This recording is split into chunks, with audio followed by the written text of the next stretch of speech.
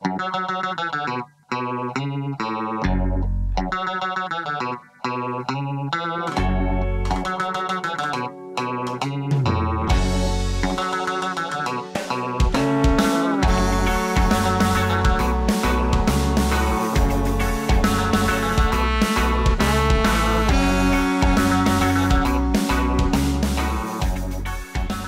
and welcome to episode 88 of the MisanthroPod. I'm Snipe, and as always, I am joined by Wib.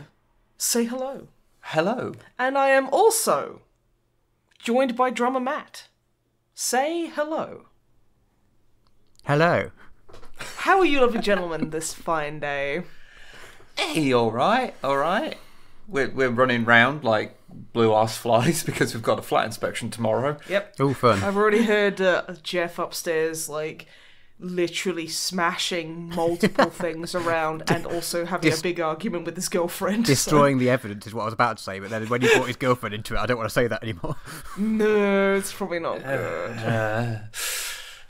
But yeah, Matt, how's it going your end? Yeah, I'm good. I'm sleepy, but I'm okay other than that. How are you, Snipe? Okay. I'm fine.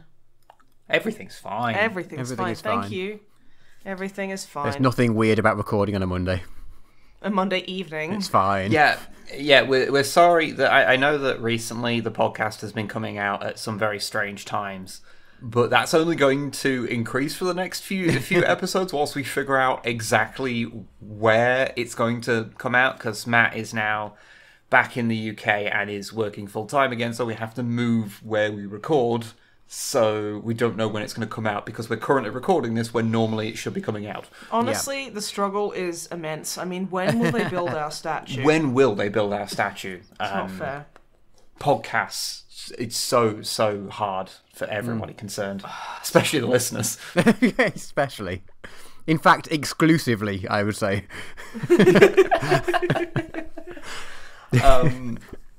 But yeah, not much to generally talk about this time. Apart from, hey, Necron video came out. Yeah. And yeah, that's a cool thing that has happened. It's doing pretty well. And if you haven't seen it, go watch it, please. And if you've already seen it, watch it again. Watch it again. This will please us. Do this in my name. Outtakes have just when we are recording this gone out from it, because if you don't know, if you are supporting us on Patreon, then you get access to outtakes that we put up for each of our Codex compliant videos, and there'll also be a little extra video of the stupidest thing we've probably ever made that will also be going up as a Patreon video because we don't want more witnesses than are necessary. It's probably for the best, and that'll probably be out before you hear this. So, yeah. This is patreon.com/snipeandwib, yeah. And for those who can't or don't want to do on the Patreon, you're not missing out that much, just FYI. Gee, thanks. But I don't want people to feel left out if they're can't or won't or don't want to for whatever reason.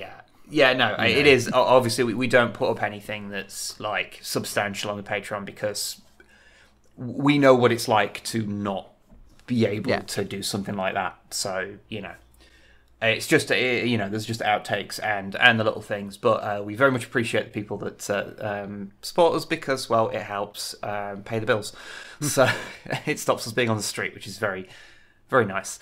We'll complain about rogue trader, land raider turning circles for food. I mean, kinda. Yeah. It's almost exactly what you do. Our lives have reached a very strange point that I don't fully understand or comprehend, but I'm very grateful for. So, with all that out of the way, Wibblet, what you been up to? What have I been up to? No. Oh. Yeah. Okay. A couple of things. So, to cap off what I've mentioned in the last couple of podcasts, finished the Peter Capaldi era of Doctor Who. Nice. So got through the whole of that, and I've watched the first couple of the Jodie Whittaker ones. And has it completely destroyed every Doctor Who episode ever? No, I actually quite like her. Yeah. I'm glad. I'm Don't let the internet know; they'll be mad. No, I was. So there's obviously a bit of a different tone in her thing, but that's obvious because much like when it went from Russell T Davies to Stephen Moffat, when the main cast and the showrunner like change over, there's going to be a bit in a change of tone. Yeah. And there is a bit, like, I will say, like, looking back on it, I do feel that the Moffat era felt like it was skewed a little bit older, and from the first couple of episodes, so obviously, like, I may be hideously wrong here, but it feels like the Jodie Whittaker stuff is a little bit older still. Okay. So less aiming at literal children, which is what the Russell T Davies stuff was very definitely aimed at. For the most part. Like I say, it might be wrong on that, but I am enjoying her so far. What I was surprised about, because, you know, obviously the Doctor has been a guy for the entire run of the show, and I was wondering how, though, you know, it's fucking established that Time Lords can become women, so it's not like it's not breaking canon or anything unless you've never watched an episode of the show. But I did wonder how long it'd take me to kind of get used to this, because sometimes when a Doctor is quite different to a previous one, it can take you a little bit of a adjustment period to get used to a new Doctor. Whereas like instantly she felt like the Doctor. Oh, that's cool. Like instantly, I like as soon as it was like no, I totally like. At no point have I been like, she doesn't feel like the Doctor. Hell, she feels more like the Doctor than David Tennant did, to be honest. But yeah, I've been liking that, but I've only seen a little bit of it. But I just wanted to say that having got through the Peter Capaldi run, I think Peter Capaldi might actually be my favourite of the new Doctors, but only when the writing is backing him up. Okay. Because I really like his take on it, which I heard someone say was basically just an impersonation of Tom Baker. And actually, that's not a million miles away, and I'm totally on board for it. And especially his last season, where he's got Bill, who I really like Bill as a companion. Yeah, Bill's cool. Really liked her. And that last season, though it occasionally like dropped the ball and had some stupid overarching story nonsense, because that's the Moffat era in a nutshell. When it was working, I really, really liked it, and there was something about that just really, the dynamic. Even Nardole, who, when I'd not seen him in the show, I'd just seen, like, clips, I thought I'd find him really annoying, but in the show, I actually quite liked him. So yeah, that last season of Peter Capaldi's, I'm, like, actually genuinely kind of a little upset that he didn't get at least another season with that kind of setup, because obviously, like, Clara was around for, like, fucking, like, 4 or 5 seasons. So then to just have Bill, who I kind of like a lot better, because, like, even though Clara's not bad or anything, but she was a little bit too competent as a companion, if you know what I mean. Like, I think there's got to be an element of companions being a little bit like, oh my god, what's happening? Why is this happening? Jesus Christ, what is happening? Like, I think there has to be an element of that. Personally, anyway. 'Cause I mean, it's not that, you know, it's bad to have a competent companion, but just after having the same one for so long who was that. It was a nice kind of change to have Bill, who didn't always know what was going off, sometimes did the wrong thing, sometimes acted a little bit selfishly or what have you. Not in like a bad way, but, you know, just in a human way. I thought that was kind of a nice change of pace. And I just genuinely really liked how she was portrayed. So yeah, liked the end of the Capaldi run, and I don't quite get how people were so upset by it when the Matt Smith run was the same kind of writing. I guess it was the tone is a tad different, but yeah. So I watched that. That's good. Nice. Couple of games to mention. So I played through the entirety of the first run of The Surge 2. Oh, you finished it? Surge harder. Well, yeah. Yeah, I mean, I'm playing through New Game Plus, which which does have new and different things in it. Like, it has an intro sequence that you play through that isn't in the base game. Okay. Which is kind of cool. But if you don't know, The Surge is a Dark Souls-like game put out by, was it Deck 13, I think the dev is, and Focus Interactive. It's very similar to the Souls kind of combat, but with subtle kind of differences here and there. Like the big kind of selling point is that it's futuristic, so it's like you're in exosuits, and you're slicing bits of your enemies off to get the resources you need. So, like, oh, that person has an arm I really want. Like, that robot arm looks cool. I'm going to cut it off and then I'll get it. I mean, that's pretty cool. Yeah, it is. It is cool. And as you go on, if you've got the thing they've got, then you get the resources to make them. Because that's kind of the big thing, is you chop the thing off, you get a blueprint for it, and then you need to chop a few arms off to get the right pieces to assemble the arms. Which is it's pretty cool, and it has kind of big bosses like Dark Souls and the sort of labyrinthine kind of design of levels like Dark Souls as well. It is a Souls game, Souls-like.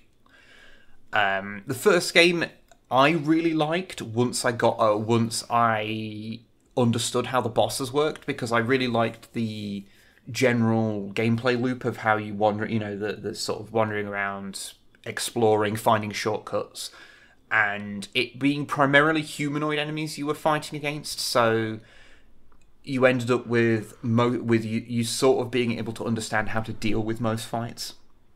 So it was quite hard for it to be super unfair to you, because it wasn't like they would drop down enormous creations on you that could just flatten you like Dark Souls would occasionally, which made it a kind of almost relaxing game for me to play. But by the same token, it also kind of... the blocking mechanic feels weird and wrong, so I just learned to dodge everything.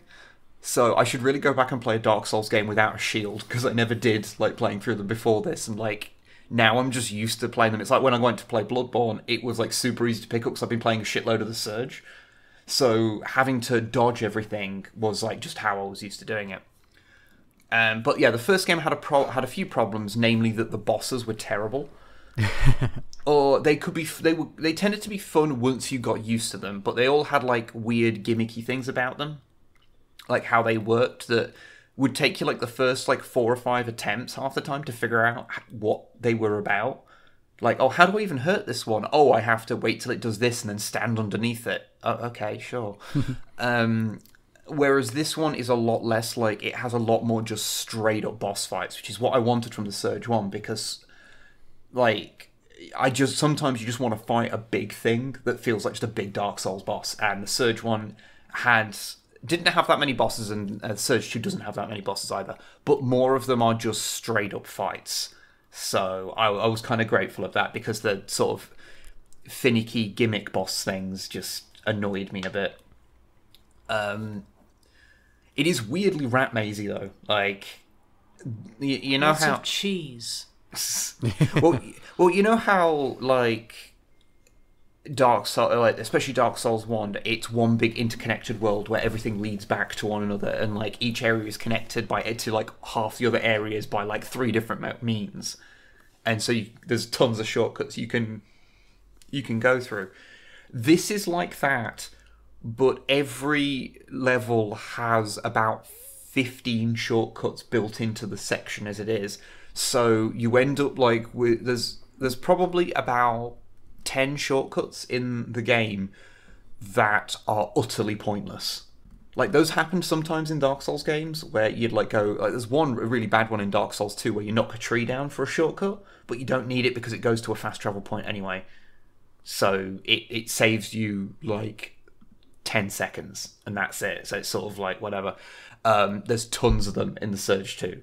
Like, there's a shortcut you get, like, before the final boss, there's a shortcut you unlock that takes you back to the quote-unquote bonfire at the start of the area.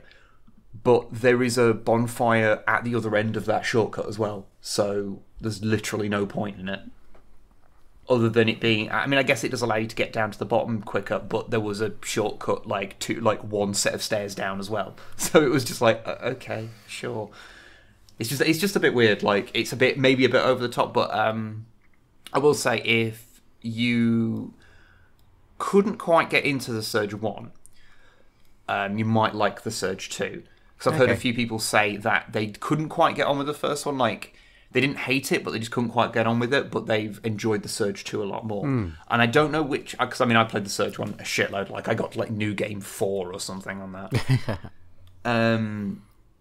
So I don't know if it's gonna... I'm gonna be quite as enamored by it. Like, if I'll really want to. But it does. I can totally see some people liking this one more. I haven't quite made up my mind yet.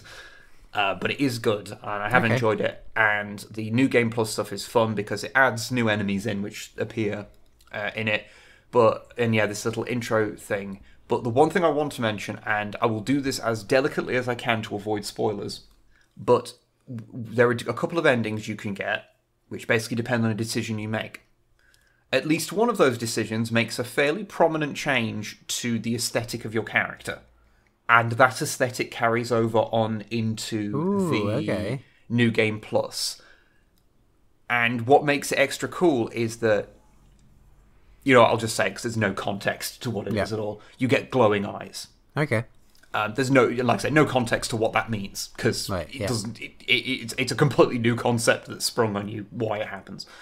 But you get glowing eyes, and that carries over on into the new game. And what makes it kind of cool is that the game's lighting engine is kind of good enough that when an item has a lighting effect on it, it does actually properly affect the environment around it. So if you've got gauntlets that spark light and things, which some of them do, the lighting does actually go all over your body and stuff, so and all over the ground. So it it makes those lighting effects really integrate within the thing. I know this isn't super fancy or anything, but it's a Focus Home interactive game, and those are sometimes a little janky. So, but the glowing eyes do really affect the thing around them. So, the gear that I'm currently wearing has this kind of visor built into it that kind of sits away from your face a bit, but you can see your eyes behind it, and so the entire inside of that is all glowing. Because of it, it actually is interacting off the actual goggles and things you're wearing, so it just looks really cool. It is funny though when people are interacting with you like you're a normal human, and you're like, I'm obviously not. But yeah, Surge 2, thoroughly enjoyed going through New Game Plus. We'll give a brief report back at some point, just to say if New Game Plus continues to be as engaging as it was in the Surge 1, because it does actually scale. There are upgrades you can get in New Game Plus that you can't get in the base game of Surge 1 and Surge 2. So I think it's got more legs in New Game Plus than Dark Souls does, which doesn't have as much stuff in New Game Plus. It's more just challenge than anything else. But apart from that, I played one other game briefly. Well, before you move on, just a last question on that. You mentioned potentially a little janky earlier. Are all the technical issues with it fixed now? Oh, shit, I completely forgot to mention that. Oh, yeah, so... Because there was a lot. So, yeah, the game is hot garbage broken when it was released. When the graphical... I put it up on Twitter because I don't know if I can fully describe how fucked up it looked. But basically, the game technically would run for me UI elements were there. I could see the world moving around me, but every texture was glitching out nonsense, and most of it was not there. So it was just black, but with I could just make out, that's probably a wall because that's a solid wall of glitching out. I managed to get it working, and some people have had problems with the textures just not loading in, so it looks like an Unreal Engine 3 game before the textures pop in, but always looks like that. It's better now, however, to this day, every time I boot it, I have to boot it twice, because the first time it crashes every time. Ah. The game is good, but it is... And when it is, when it's functioning, it looks fine. It looks as good as you would expect a game of its kind of tier, because it's not a fully fledged AAA game. It's not complete. I think it's a mid-tier kind of game, but it's. I guess that is the big thing. And thank you for mentioning that, because I should have brought that up. But that is the big thing, is that it does have some technical issues, and I know for some people it's worse than others.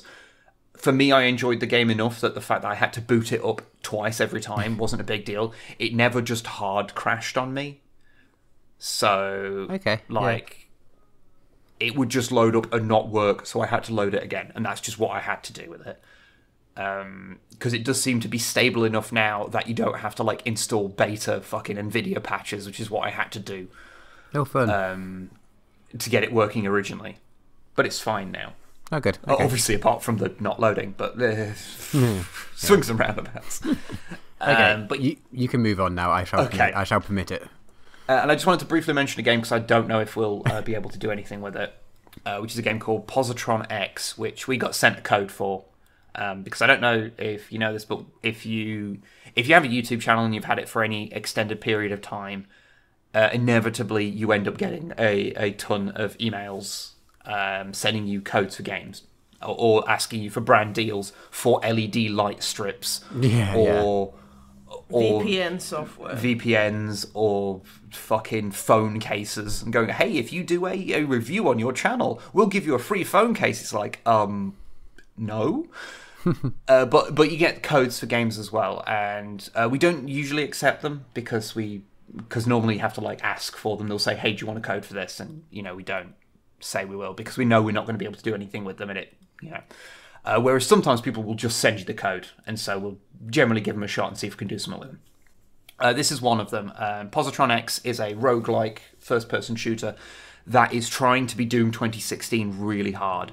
As in, whenever the fighting starts, it suddenly gets what feels like very Mick Gordon-y, an off-brand Mick Gordon soundtrack, which I would think was amazing had I not heard the Doom 2016 soundtrack. Well, I mean, that's still pretty good. Yeah, it's still pretty good. And I just want to bring it up because it's in early access right now, and it's got all of the bones there to make an actually kind of fun, like, roguelike first-person shooter, because there's a lot of things that have tried, like you've got Immortal Redneck. What was that Quake-esque one? Oh, yeah, shit. Fucking hell, what was it called? The one that was Strafe. Strafe! That was the boy. Yeah. Most of them I've played haven't quite managed to do what I want them to. Like, this is entirely like a subjective thing. Not enough waifus. Whereas this one feels like it could eventually become it. Basically, you have just kind of zones that you go into. You fight them on. You fight the bad people, and then you move on to a boss. You beat the boss, move on and stuff. As you're going, you level up and you gain more permanent buffs to your character that you carry on into each kind of thing, as well as picking up temporary things as you go. However, I have just a couple of, and I know the devs are listening to this because they are very interested in what we have to say. But sorry. But I just have a couple of things that I want them to do, which is to, one, have the levels be bigger, because it feels like it wants to have you be bouncing around and shooting shit, but the levels are really cramped, so you end up there's first-person shooters like Doom where you bounce around and do shit, and then there's first-person shooters like Call of Duty where you run along and you stop and shoot, and then run along and stop and shoot. Oh, that's not fair. Sometimes you crouch and shoot. Yeah. That's not a statement of what's good or bad, it's just... As someone who's a fan of the old Call of Duties, can confirm. Sometimes if a game is built around that kind of idea, it's fine. But this does not feel like it's built around that, but it sort of incentivizes that's kind of how you play, because the first weapon it gives you, and for a couple of runs I played, the only weapons I got were pistols. Yeah. So you had to be fairly accurate to shoot, and it's shotgun. Yeah, it's if you want to do this kind of Doom thing, have the base weapon be a shotgun. Just do that. Make shotguns weaker if you have to, so that it is a better starting weapon. But just make the shotguns a base weapon, please, for the love of God, because the pistol you start with is so unfun, and I genuinely think that it's, if the first weapon that you get in a game isn't fun to use, then it really can ruin a game for someone, because they're not going to bother to try and sit through it anymore. The painkiller method of doing things, Painkiller's shotgun is the most satisfying weapon in the game, and it's the first one you get. So, But yeah, I just wanted to say that, yeah, cool. PositronX feels like it could be a cool game. Right now, it's a bit But when you play an early access game and you can see the possibilities of that it could be something you'd really like, it just isn't that quite yet. So I just wanted to mention it because I don't know if we'll ever get a chance to bring it up again. If you're interested in those sort of things, maybe check it out. I can't remember how much it is. But just know that currently it's not super amazing, but who knows, in time it could become something really good. Or at least something that would scratch the itch. But yeah, that's all I have to say. So I shall now pass over to my comrade, Tavish? Snipe. What have you been up to? Well, honestly, it's been a little bit of a rough patch for me again, mental health-wise. Oh. Which is a bit sucky, but I've had, like, The Sims there Yeah. to, like, play. And that always makes me happy, because I focus on other people's kind of lives. I've been playing so much Ghost Recon Breakpoint with Longfang as well. It's been really wonderful. Because he's like, there's no one I'd rather have in a foxhole than Longfang, you know what I mean? He's fantastic. I've watched, because it's the spoopy month, so I've watched a couple of horror movies / thrillers that I'd like to talk about. Both of them I like and are good. Shocking. Ooh. You found a Netflix horror that wasn't shit. 2. Yeah. Wow. I'm not sure I believe you. Okay. I'm gonna not touch on spoilers, because I think these 2 movies are good and you should go watch them. So what is this?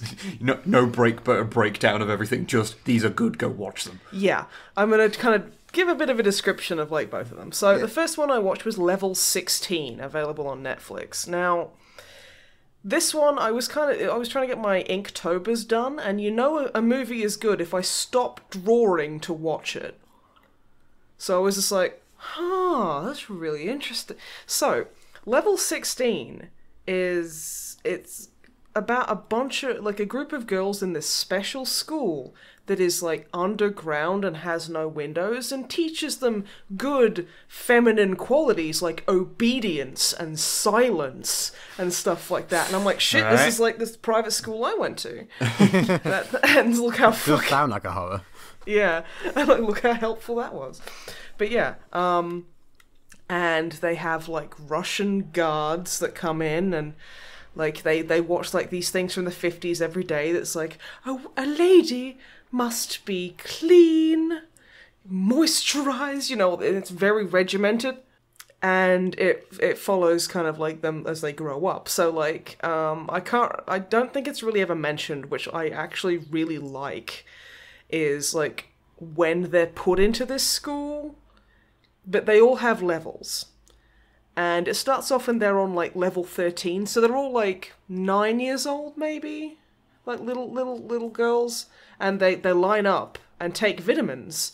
And every time they take a vitamin, they have to look into the camera and listen to this guy going, vitamins are a necessity for healthy growing bodies. They prevent disease and promote, like health. Take your vitamin now. And then they drink, and this plays every single fucking time. And, like, the main character is friends with, like, another character, and that's strongly discouraged. And things start going a bit weird, especially when they move up to level 16.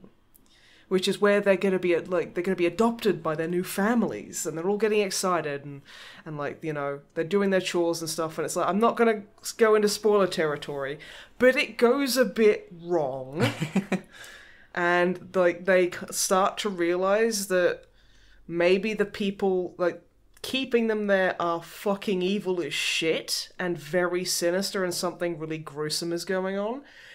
And honestly, like, the acting was great. It didn't explain too much. I like a lot of mystery in my horror, which is what I find makes things a lot more scary. I think when you're dealing with something like that involves what is a grand kind of plan and a conspiracy, getting too much into the weeds about how every single thing works, it can diminish from a story. You get lost in the details. It's like, the more details you have, the easier it is to pick apart. Yeah, exactly. So, like, you sit there and go, well, why did this happen? How did that get... And, like, it's not explained, but you don't feel like you've been cheated by it. It just feels mysterious. It's like, okay, well, how would these characters fucking know? Yeah. There's no way they would know. And, like, they act like kids, too. And, like, there's like, a part where one of the girls gets injured, and it's, like, a moment where you expect her to be kind of, like, being quite defiant, and she's just sobbing because she's in pain. And I'm like, yeah, that's what someone would do. And it's like, that's especially good. A teenager in that kind of position. Yeah, because, like I think they're about 14, 15 when they reach level 16. But no, is it not like a straight parallel to their age? Did they have to be confusing about it? I don't know, honestly. But it's it is very, very good. I thought it was very, very good. There was also In the Shadow of the Moon, which is on Netflix as well, because that's basically where I get my movies. Yeah. Because I don't have a TV license. And that was really interesting. Again, not going to spoil much about it. It starts in 1988 with a cop who has a pregnant wife. Now, I always hate the pregnant woman trope so much in horror movies, because you immediately go, something bad's going to happen. Because it's like putting a dog in a video game. The dog's going to die. No. Yeah. It's literally like it feels cheap to me. But I mean, to be fair, like, spoiler alert, something bad happens to the pregnant woman. I'm just remembering, like, we saying about a dog in a video game dying, and I'm like, when I was playing through Fable 2, and I was super pissed off about the game, because, like, the end of the game sucks super hard. Yeah. And then it gets to the end, and it's like, oh, basically, everyone that died, you can bring them back, or you can bring back your dog. And I'm like, I'm bringing back my fucking dog. And then everyone in the town starts shouting at you, like, fuck you, this game sucks, I have my dog. Yeah. Yeah, basically. But yeah, it starts off... I will say, there's a lot of ass gore in this one. So it starts... Ass gore. No, well, I mean, actually, probably. I'll get to that. So you're following a guy who's a beat cop in Philadelphia. His brother-in-law is like... He's like a detective, and, you know... And he gets called to, like, the scene of, like, a death. And it shows you, as it starts up, like a lady bus driver, a guy cooking in a greasy spoon, and some fancy concert pianist just playing a really nice song.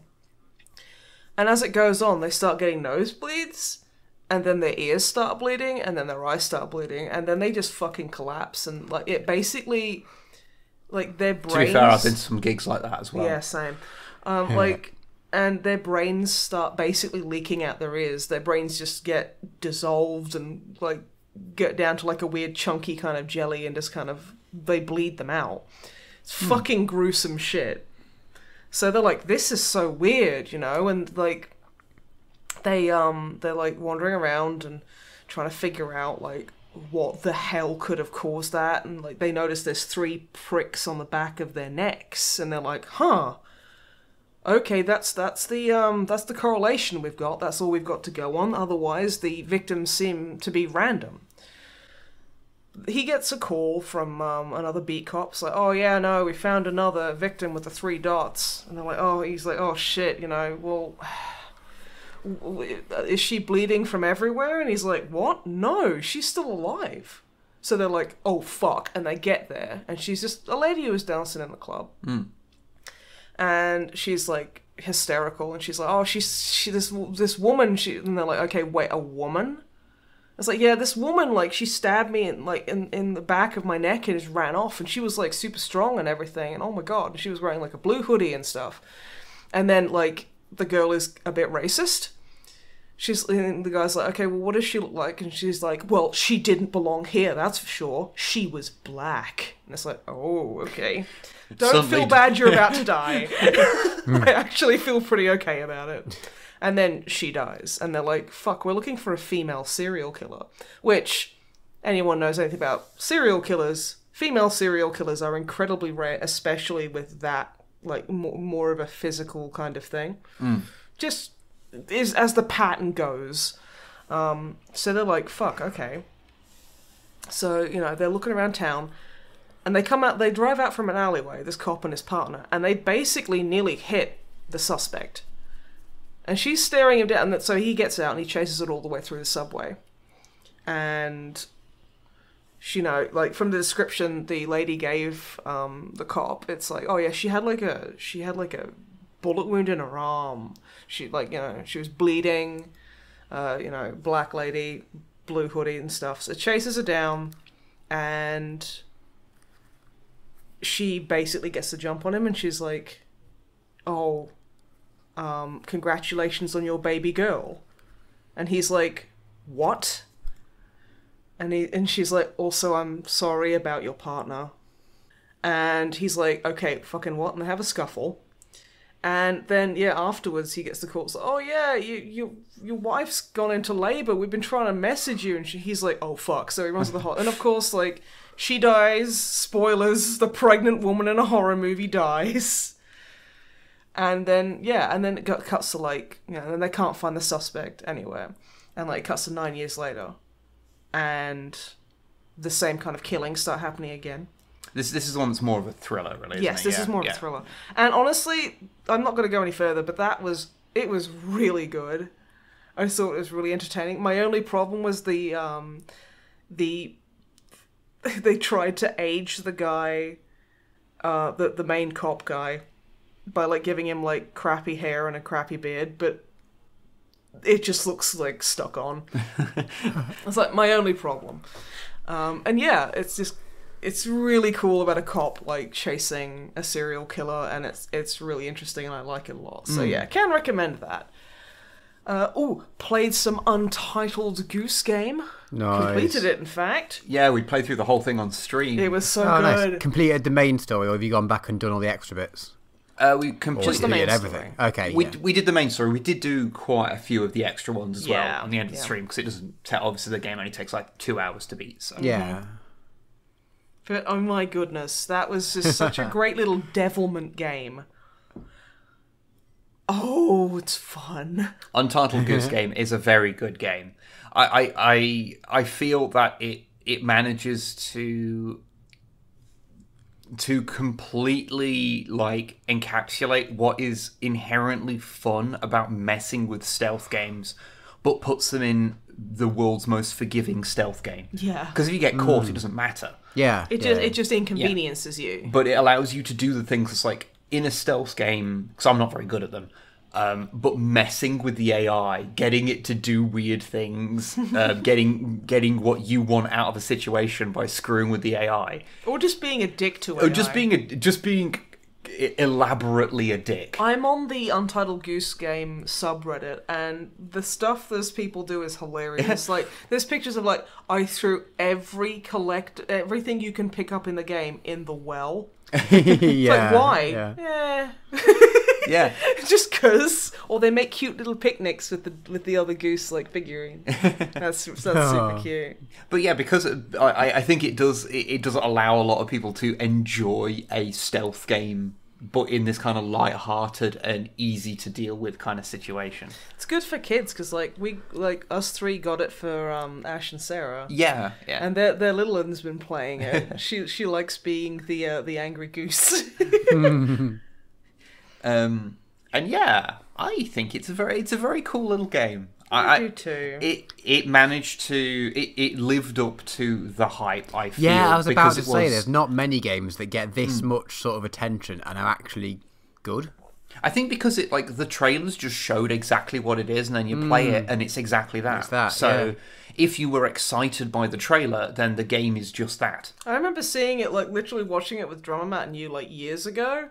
And the moment he pops out, like, the goose pops out and he goes, "Quack," just being like, I love this game. It's just inherently funny somehow. It is. Yeah. I don't know why. I also like how Also, everyone kind of like, when they've been caught or are running away, everyone puts their wings out in a kind of, like, ha-ha, strutting kind of way. Yeah, I like how everyone does it. It's so pointless. like the wings barely do anything in the game. Yeah. There's, like, one like little puzzle you need for them but, like, anything else they're useless. Yeah, I can't actually But think you of... always, yeah. I always walk around with them out like, yeah, I stole your fucking pipe. What are you going to do? Vote Yeah. Brexit again? Like, after you've screwed with someone, you can't help but walk up to them, or, like, when someone spots you doing something, you just throw your wings out like, what? It's like, fucking come at me. It's so fucking You satisfying. it is just a fantastic little thing that is designed for... I think you know what it is? It's like everything in that is designed to make the core conceit more fun, even if it doesn't actually serve much of a purpose. Mm-hmm. So just the general kind of way that people don't even get really angry with you, they just get mildly annoyed with you. You are an inconvenience. Yeah, you inconvenience people on a grand scale, and there's just this kind of petulant energy radiating, this mischievous energy radiating from the goose. That's fantastic. the goose for Smash. Honestly, like, Honestly, Goose for Smash. Goose needs to be in Smash with us. I kind Yeah. of want like an Untitled Goose Game goose tattoo. Yeah, It was just like, peace was never an option. Or something. the photoshops have been beautiful. Or do what you must, I have already won. Yeah. I think that could be like the energy of the game is do what you must, I have already won. It really is. It's got such a good kind of like cheeky energy to it. It's And fantastic. from what you said last time, Matt, I 100% agree with the little story that's there is immensely satisfying. Oh, it's thoroughly satisfying. Yeah. Like, it's just a tiny little thing, Yeah, but yeah, the yeah. fact that it didn't have to be there, but the fact it was there helps contextualize everything you've been doing and makes the whole thing seem way funnier Yeah. when you Yeah, right. realize the reason for everything is such a petty, unnecessary thing. It's perfect. It is great. But yeah, we've talked Yeah. a lot about it. It's got so many good things to say. But speaking of story that didn't have to be there, last game I played is Genital Jousting. I mean, that thing we're not allowed to play on Twitch. We are not, because let's face it, it is a bunch of penises with buttholes on them. You can play FIFA, and that's basically that. Yeah, but it's like you can't see their wieners. Anyway, did you know that Genital Jousting has a story mode? I did not. No, I completed the story mode. Okay.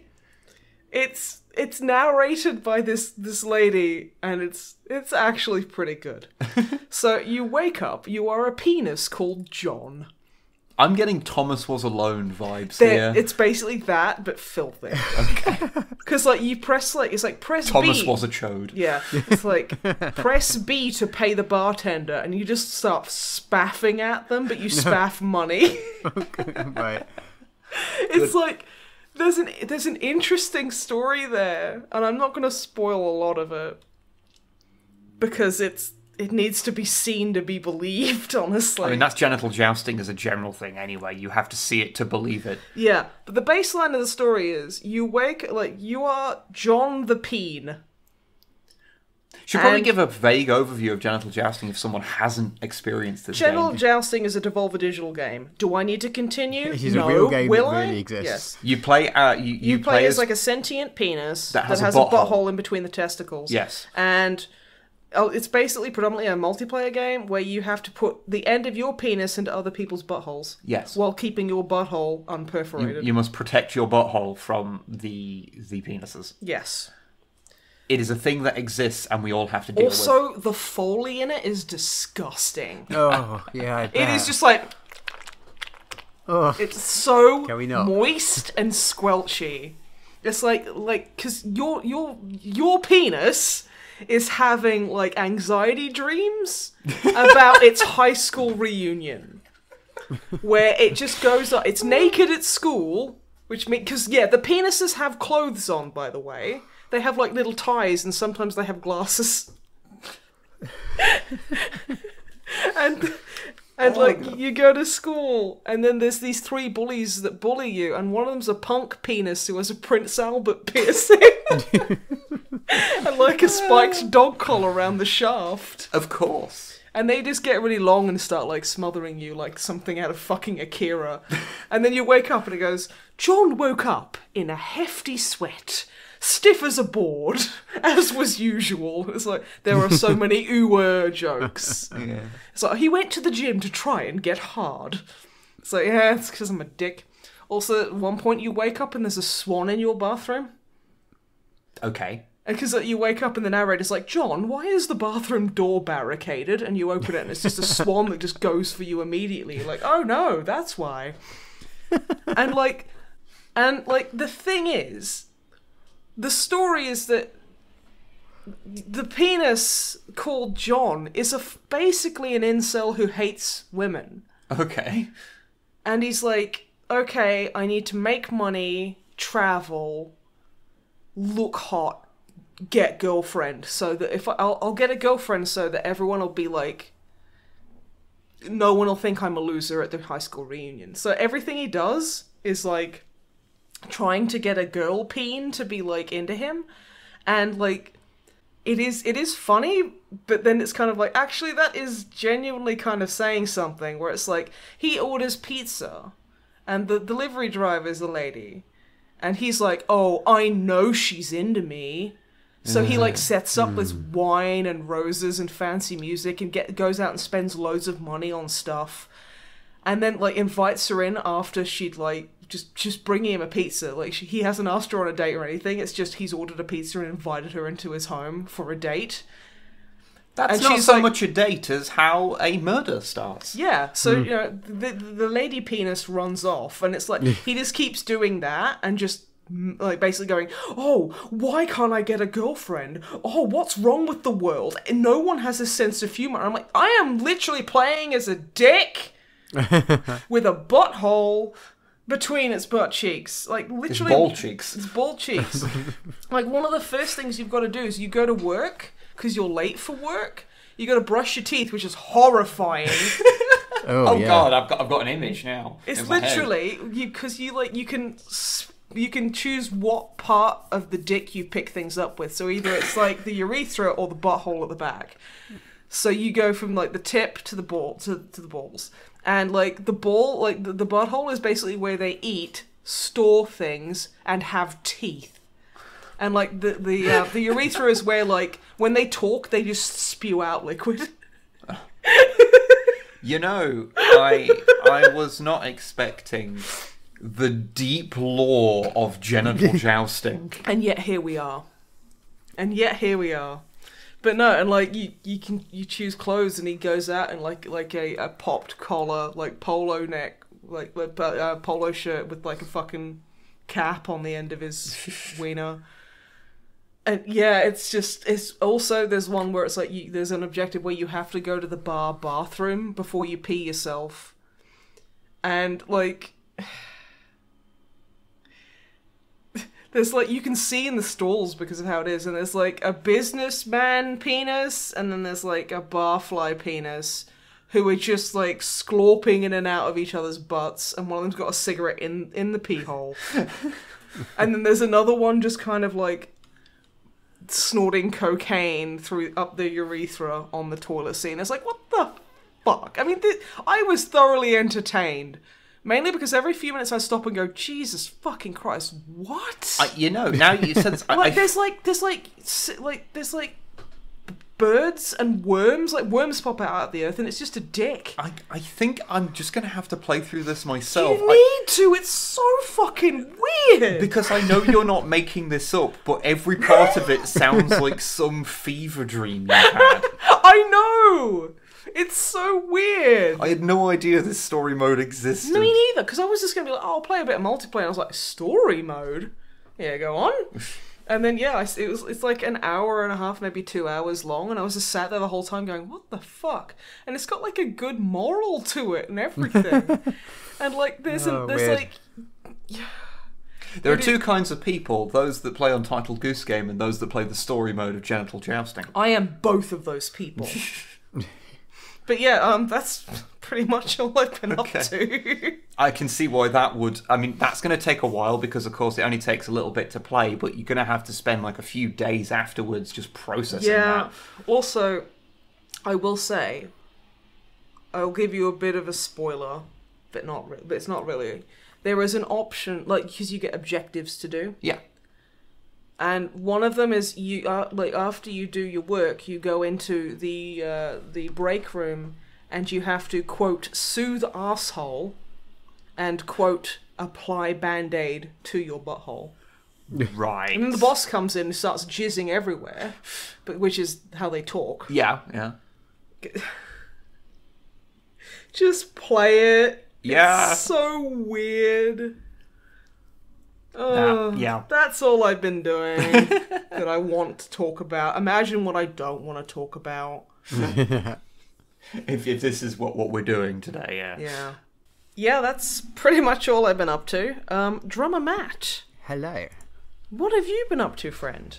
I, as previously mentioned earlier, have started a new job. Which, I mean, yay, job, I guess. But it means I have dramatically less time for video games. I think that's most people's complaints, really. Yeah, I've been getting home from work, and I'm still run training because I was doing that when I had lots of free time. But there's like a bit of an overlap, so I'm getting home and having to go for a run, and then getting home from that and being like, okay, it might be 8 o'clock in the evening, but it's bedtime. But I've done a few things. But that does mean that you can have like a chocolate bar a day. Yeah. I do not condone eating chocolate bars every day, but if you have like one hell of a workout, or run like 32k in one go, like Drummer Matt frequently does, you're allowed a fucking chocolate bar. Jesus. But I've done a few things. So, I've played a game. Oh. It is a kind of, because there's the games I've been playing at the moment, because I've got to get them on my laptop, and my laptop doesn't have a graphics card. That somewhat limits which games on it I can play. Yeah, you can play like old text adventure shit, I guess. Yeah, I know. I'm kind of tempted to at some point, but I haven't fallen down that rabbit hole quite yet.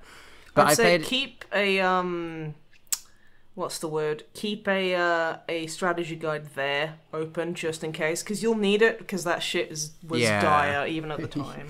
Yeah. But the game I played this time is a game called Old Man's Journey. Oh, and I have no that. idea where I got it from. It was presumably in a Humble Bundle, I guess. I have no idea. That's usually how mystery games pop up in your Steam library. Yeah, but it's like you play as a old man, and it's a cartoon animated sort of style. Not unlike Goose Game, actually, in terms of it's like it looks not really the same, but it looks hand drawn, hand animated ish. So it's not exactly the same, but it's got that similar sort of feeling. And it's you're just an old dude, and for whatever reason you pack up like you pack up a rucksack and you just go on an adventure.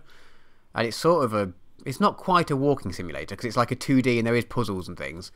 But I don't know, so far it's just, I've only played for an hour, and I think I'm about halfway through according to the chapters you can see at the start. And you just, it's drawn, it's like sort of a side perspective in like, imagine like a landscape painting, or more accurately, a drawing of a landscape you did as a kid. So where you got hills that are sort of basically domes and they sort of overlap each other. Yeah.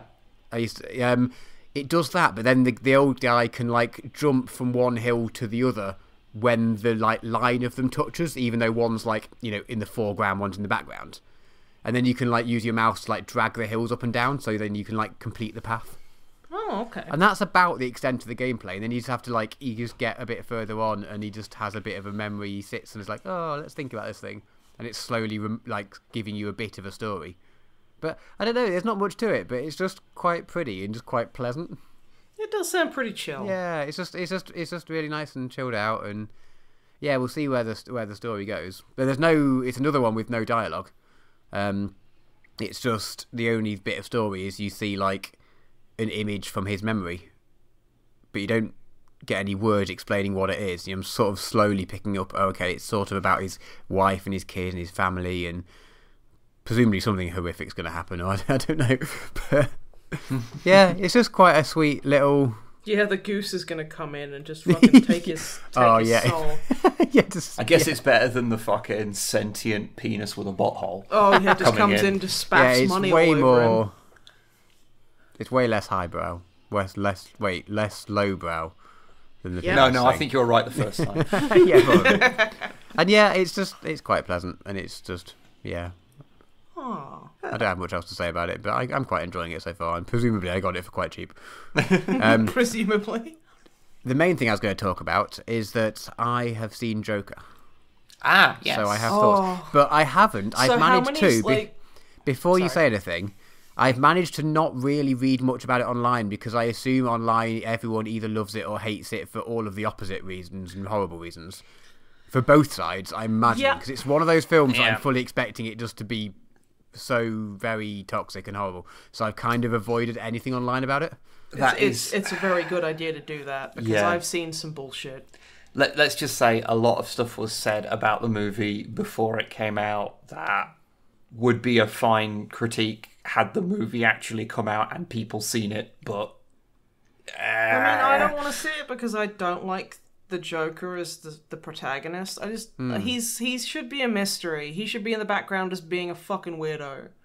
And I like that, and I have some gamers rise up kind of feelings about it, and us living in a society and all that kind of shit. So it's a bit like, But Matt, the movie. You tell us about the actual movie. Yeah, tell us about the actual movie. So overall, I enjoyed it, and I thought it was good. Is my sort of broad feelings.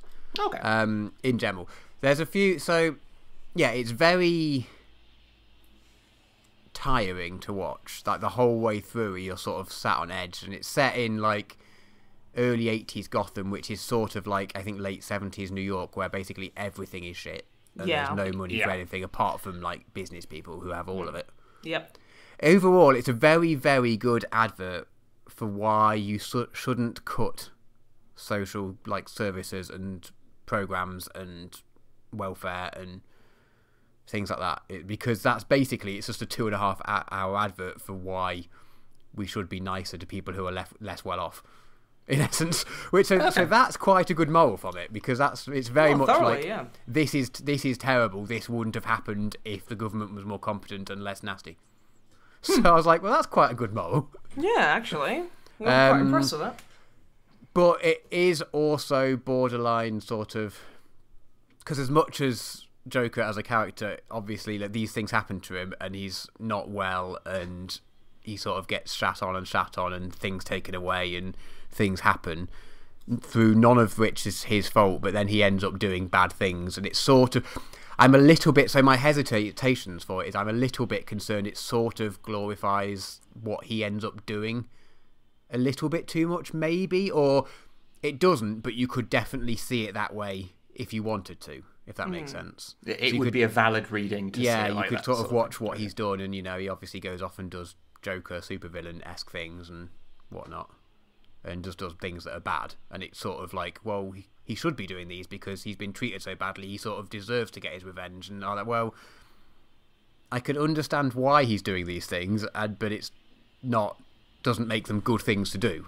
Yeah. So I think there's a fine line, and it's sort of like, if you were sort of, if you wanted to read it another way, you definitely could use it as sort of, say it was glorifying these things. And I'm not saying it's not. For me, it was like, actually, I'm watching this and thinking, oh, this is an advert for how shit things can get and why we need to have social programs to help people like this. But yeah, the other thing that I'm slightly hesitant on before I like go full recommendation on it is that because it's a film dealing with people who have various like mental issues for various mental illnesses and things for various reasons, I'd want to get someone's opinion or read about someone's opinion who is, like, you know, qualified in that sort of area, just to see if it's sort of representing those people fairly, if that makes sense. Because I don't think it isn't, and I think it's okay, but I'm not qualified enough to say whether it's actually doing a fair representation of people or not.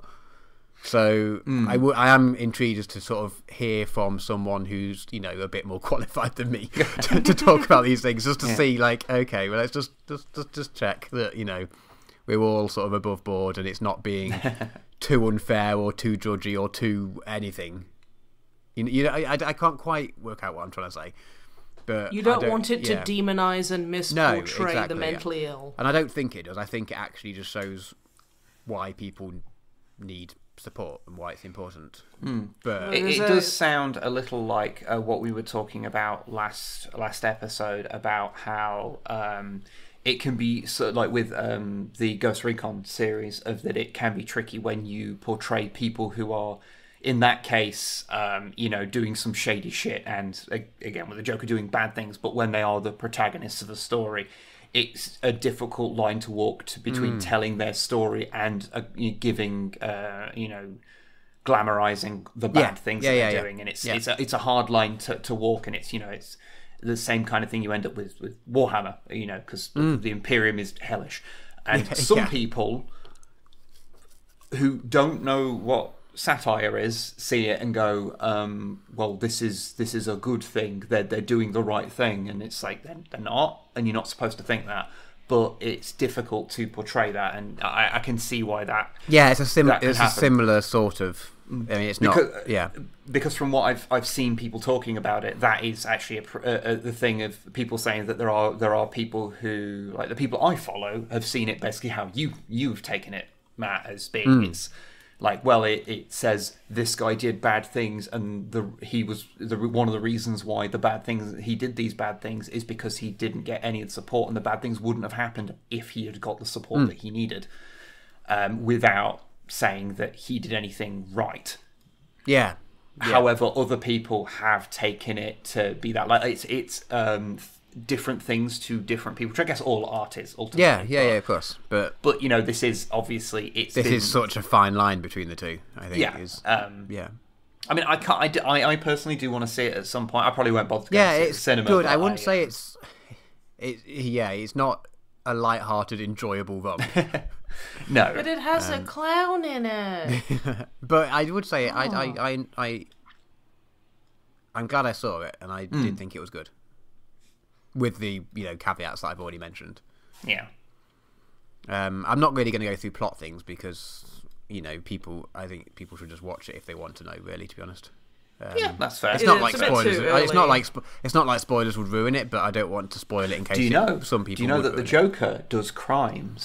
Did you know that Bruce Willis was a ghost the whole time in it? Oh, yeah. What I will say is, that was the sound of a sandbag dropping. It does do something that's quite interesting. It shows because in Batman media and Batman franchise things, you sort of see him as grown up, and he's like Thomas Wayne. His dad is, sorry, spoilers, Bruce Wayne is Batman. Apologies. Fuck! Dude! I haven't got that far through Gotham. You'll be telling me that Clark Kent's Superman next.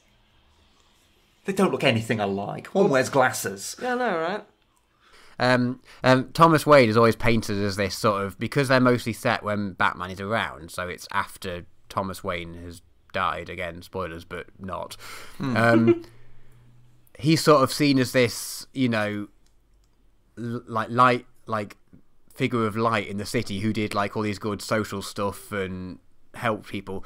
This definitely views Thomas Wayne in a different manner, which is really, it's sort of, because you only ever see him sort of through Batman's eyes, and Bruce has had obviously this somewhat biased image of his parents because they're his parents and he was a kid when he knew them, so he's obviously in adoration and loves his parents, so you sort of see it through his eyes a bit, and sort of this gives definitely a different take. And I don't, there's probably a comic series or something which I haven't read that sees him this way, but yeah, it sort of sees Thomas in a quite a different light to this sort of good-doing, well-meaning philanthropist, basically, which is quite portrays him as a more realistic rich person. In essence, yeah. But it's quite interesting to see that because, at least in the sort of mainstream films and cartoons and things that I've seen, he isn't seen in that way at all, which was quite interesting. No, that's cool because that's not something I would have expected from that, and that's cool. So, because I was a bit when he started being in it, and I was like, oh, are they just going to put Bruce in it just because then they can link it, because it really doesn't need to be at all related to Batman and Gotham and Joker. It could just be the Venom of the DC universe. Yeah, it could be completely separate. It could even be it's not even the same character. Basically, it could be a completely separate, unconnected thing. And I think it'd be it doesn't necessarily take anything away by being Joker and set in Gotham and things, but it doesn't need to have any connection. So when they started bringing up the Waynes and things, I was a bit oh, are they just doing this just to sort of make people like it more because it's got, they were oh, it's Bruce Wayne there, oh, cool. But no, it doesn't go too far that way. And yeah, it's an interesting take on the family, so I enjoyed it. Okay, cool. Yeah, I don't have many more thoughts, to be honest, but I still don't dare go on the internet and read what people are saying about it. That's probably for the best. But yeah. But yeah, that's me done, I'm afraid.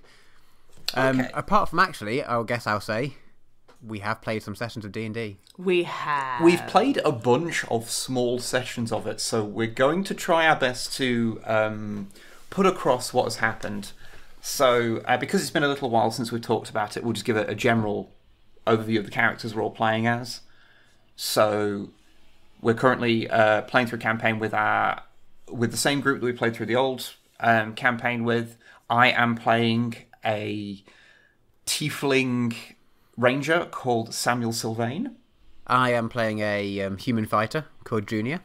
I am playing a half-elf paladin called Hela. And we also have Sarah, the other player who is not on the podcast, who is playing is she a full elf or a She's half a elf? full elf. Yeah. You ask every time. I know, every time. She's like I always 250 years old. Yeah, a full elf druid called Beltan. We had the last we left our heroes and all that. We had just dealt with an attack on the city that we're currently in by basically a huge gang of racists called the Legion. Yep. And then a dragon came and shouted at them and fucked off immediately. Yeah.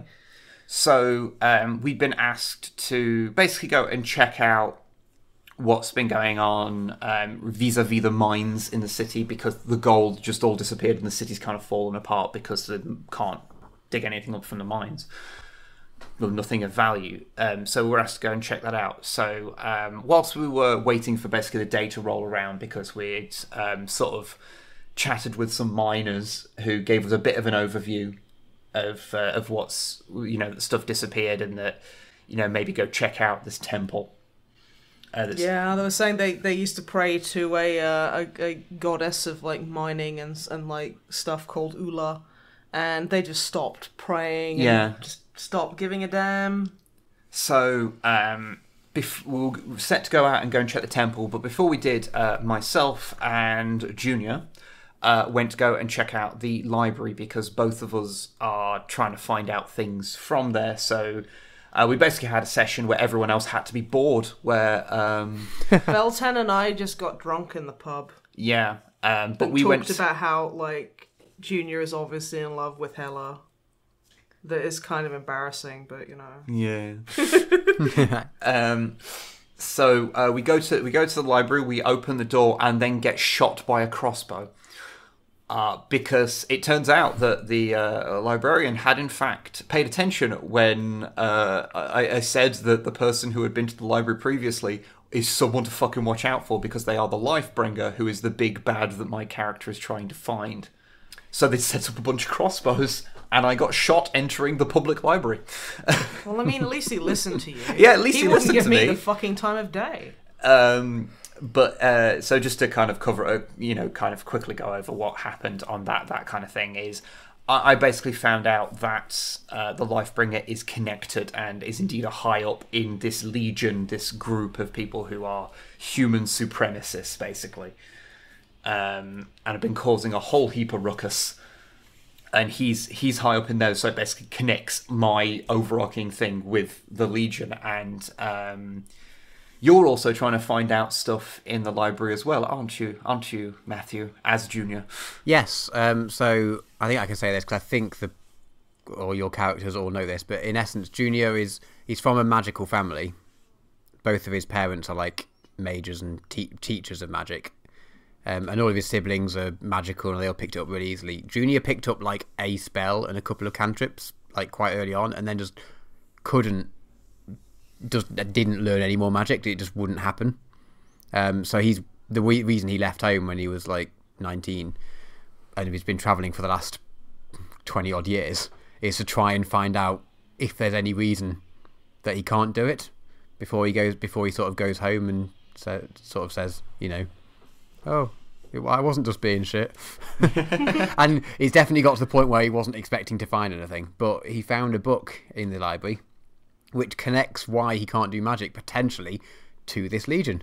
So everything sort of ties together quite nicely. There's some sort of blood curse that was put onto his family because his grandma fought Bethra, who is apparently the ultimate evil. And Bethra is who started the Legion, or was involved in the Legion, or there's some connection to the Legion there. So yeah, Junior's quite intrigued as to stick around and find out more now, which is quite helpful because that's what we seem to be doing as a party. Yeah, because we've all sort of been pushed down this path of dealing with the Legion that like initially seemed to be nothing really connected to us specifically. Because I don't know if I've gone into this, but the reason why my character is after this necromancer known as the Lifebringer is because basically his hometown, because the party all knows this now, so I can talk about it. My character is the adopted son of a lord in a far-off land, who are, a human. He has human parents, as it were. In Wallachia. Basically, because he's Trevor Belmont, basically. I mean, he fights like him, but he isn't. Yeah, no. But his thing was attacked by basically an undead menace led by a necromancer who goes by the self-aggrandizing title of the Lifebringer. And he's been searching for him and following his kind of path of destruction for like a decade. Has occasionally got kind of close to him, but has never been able to like take him down, because that's the reason why he's trained as he is and he's become what he is because he wants to kill this one fucker, basically. And we found out that, yeah, he'd tried to get in the library, and so I went into the library to try and search through the books to find if there's anything that I could tell that he was specifically after. And yeah, I couldn't find that, but I did find out, because this is a huge library, managed to find out some information of his actual connections, which I hadn't previously been able to find out. So I was like, okay, so that's cool. So we then went back and we all went to go to this temple of the god. What was the god's name? Ula. Ula, the god Ula, who was like the... I think I made the thing of like, you're going to pray for oolong time. And I didn't get killed immediately. I was quite impressed. But yeah, as her being like the local god, we went into the temple and there was like kind of a ritual that we kind of could find that we had to set up. So we set up the ritual. I started praying and just spitballing and be like, hey, what's up? Hella here. Probably don't know me. I'm new in town. Blah, blah, blah. And then just the god appears. Yeah, just a literal god appears in front of us. And I guess because of the general nature of the characters, like... None of us are particularly impressed. We're sort of nonplussed by it. Like, oh, okay, there's a god there. Hi, I like your hair and beard. They're very pretty. Because, like, Hella would just talk normally to anybody anyway. Yeah. Normally for Hella. You can't help those little digs, can you? Hella does not behave like a normal person. No, she's a half-elf. She doesn't behave like a normal half-elf. She has no filter. She does have some filter. Just oh, not God. very... What is she thinking if she says what we hear? She's the Lifebringer, spoilers. And my character Samuel is, whilst my character is not religious, has been around necromancy enough and undead nonsense to sort of go, you know what, there is definitely gods in this world, but like... sort of sees them as a very kind of pragmatic way of like they're just a fixture of the universe, and like you believing or not believing in them, who gives a shit? Like, which is actually, we found out, belief bestows power, and because like everyone stopped praying to Ula, she stopped basically being able to protect the mines. Yes. And she was very offended because something had moved into the mines and had made her very cross. Because she couldn't really deal with it, because she doesn't have the power to do anything about it anymore. So, to help the town out, we're like, okay, well, we'll go down into the mines. Let's go put the fear of God into the miners we spoke to, which we did. Yeah, so that was really funny. They came back, it's like, hey, so yeah, we spoke to your God, and they're all like, they all stopped drinking, they're like, I'm sorry, what? It's like, yeah, no, she's not happy. Ooh, you pissed her off, and they're like, oh, fuck, really? Shit. Because we bump into Dennis, the guy that Beltan and I helped. Yeah. And he, like, goes and rallies all the miners to go and aggressively pray at the altar.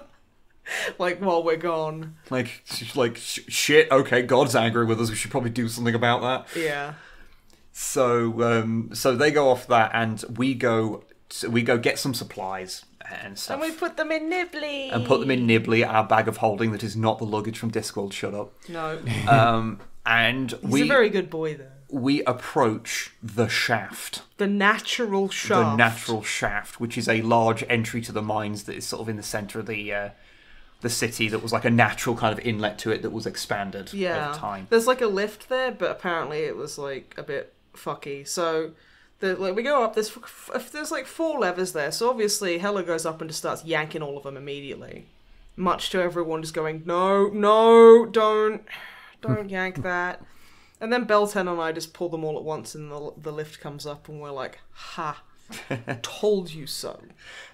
So yeah, we all go down on this enormous lift that takes an ungodly amount of time. It takes like 30 minutes to reach the bottom. Just before we went down, the voice in the sky that is God did point out that after we got on the lift, there was a lot of signs around saying it needs 4 people to pull the levers to do it as a safety thing. There's lots of signs saying that around, and we just hadn't bothered looking around. We just spent a bit of time cocking about with the levers, which is D&D condensed. Yeah, let's be honest. pretty much. It's trying to pick up an unlocked door. That's what D&D. Which our fucking party is. never did. No. Except for that one time it totally happened. Shut up. So Everyone has a similar story. Oh yeah, Yeah. Everyone's tried to go this elaborate thing of fixing something that you just had to open a door. Yeah. Like, but so we go down and we end up in the mines, and we set off and try and go deeper into the mines. Eventually, we come across a very, very, very large area that's got like an underground forest. Yeah, because which is really funny as well, because Junior is the only person who doesn't have night vision. Yeah. So Hella's like dragging him along. This is like you in the previous campaign where Nathan was the only person who didn't have dark vision. Now I know how it's really funny because I have dark vision now, so I can like mock Matt all day long. Yeah. So it's fun. But yeah, we get down there. And there's all this kind of like bioluminescent sort of stuff in there, so you can just about see what's Russian going on. glow caps as far as the eye can see, and loads of little like glow in the dark bugs and stuff. Yeah. And they are super cute.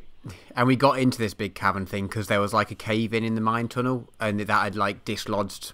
It wasn't like what the mine tunnel went down. The mine tunnel didn't lead to this.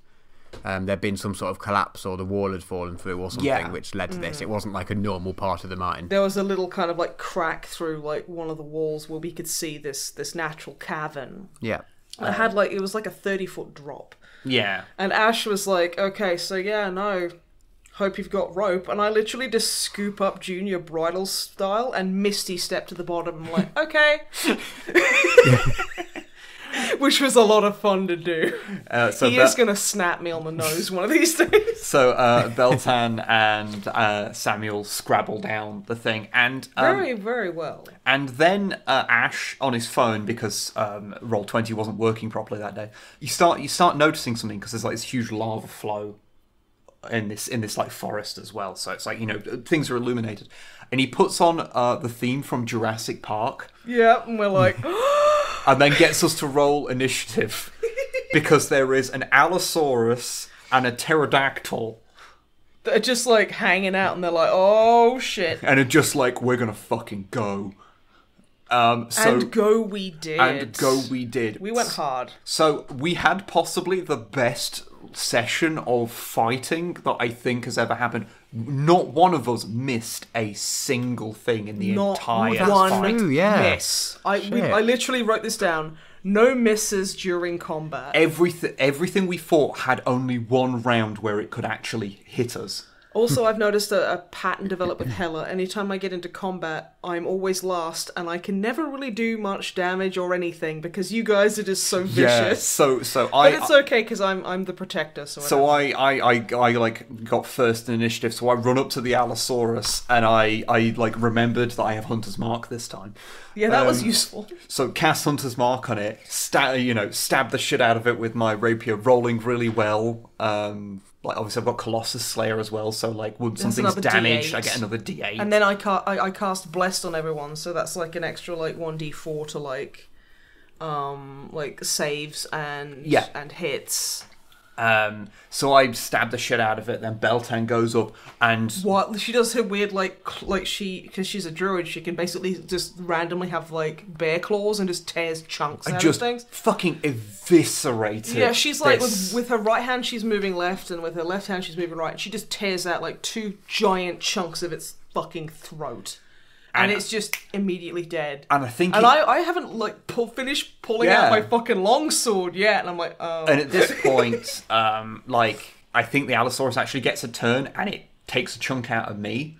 Which it does do a shitload of damage, but also I have Hellish Rebuke because I'm a tiefling. So I set it on fire. Because, was that actually what killed it? Or was it... Yeah, I think that's what killed it. Or I can't remember. Did you get to shoot? Oh no, because you didn't get to shoot it, Junior. I really wanted to shoot it. Yeah, so I think that actually is what killed it. Then the pterodactyl comes down and I think takes a bite out of Beltan. Yeah, which I don't think doesn't do too much damage. And then like Junior just turned around and was like pin shot and just fucking killed it in one go. Yeah, in one round of your shooting with like all your fancy trips and things, you just pick this thing out the air and just murder it. And we're like, oh, okay. That was it. And then a giant Triceratops appears. Yeah, and then Ash is kind of quiet for a moment. He's like, after a few seconds after the dinner's died down, you hear an almighty stomping emerging from the darkness, and we're like, uh-oh. And it's just a giant Triceratops just charges Junior and is obviously attacking him with the fury of 1,000 suns. Yeah, that was painful. Yeah, like he, because, we figured out that, like, if it had have knocked you prone, it would have done a trample attack, which would have done, like, an extra 20 damage. Yeah, he on top did of one, how like, many health points you had. He did like a charge attack where if he moves more than a certain distance, it gets an extra damage or something. And that took me, the initial hit took me down from like 37 hit points to like 15 or something. Yeah. Something, I can't remember exactly the numbers, but it was quite a hit. It was less than half. I was down to less than half by quite a way in one hit. And then, yeah, I had to do like a strength or I think it was a strength save to not be knocked over by it. And if I failed that, it would have got to do another attack, which could have easily killed me just in one. Because then obviously, like, Junior's like had the shit kicked out of him a bit there by the Triceratops. Like, owie. You actually managed to finally get in the fight then. Yeah, I did. I finally got it. Yeah, you cast Bless and was able to twat the thing about a bit. Like, because Hella's got a lot of things that help everyone and she can take a lot of damage. Yeah, but she doesn't hit super my hard. damage output is pretty minimal. It's I'm there to help the party. Yeah.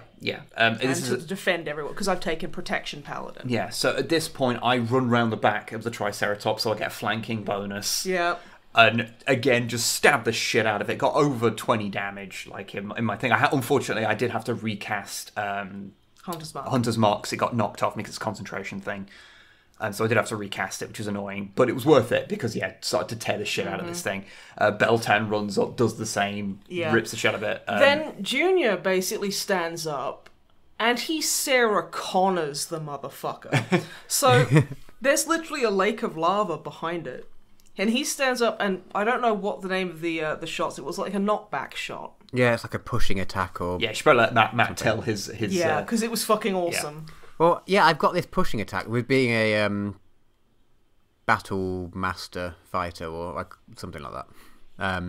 I get a few maneuvers, which is always fun to try and remember how to spell. Maneuver. But the three I've picked. I've got the disarming attack, which obviously disarms people, or has the potential to. A tripping attack, which makes things prone, which is very useful for flying things, because if a flying thing's knocked prone, it lands, basically, or it falls, depending on... It starts getting a bit weird, because there's not really a falling speed, because if it's prone, it has a flying speed of 0, and then it's prone, but if it's really high up, there's a bit of a like, well, it doesn't say how far it would fall in a round. Anyway, let's not get into that. And then the third attack I got is a pushing attack, which potentially pushes things back 15 feet. And I really wanted to do this against the first dinosaur that Samuel killed, because that dinosaur was right in front of some lava. And I was like, this is only going to take one push, and I get to push it into the lava, and then lava does a lot of damage to things. But I couldn't do this to the first one, because Samuel had just murdered it already. So this Triceratops, after doing a lot of damage to me, I was not happy. I was just like, right, okay, I'm going to do a pushing attack. So I moved around it. This was a lot further from the lava. So I ended up unloading all 3 of my shots, and then I did an action surge and did 2 more of my shots.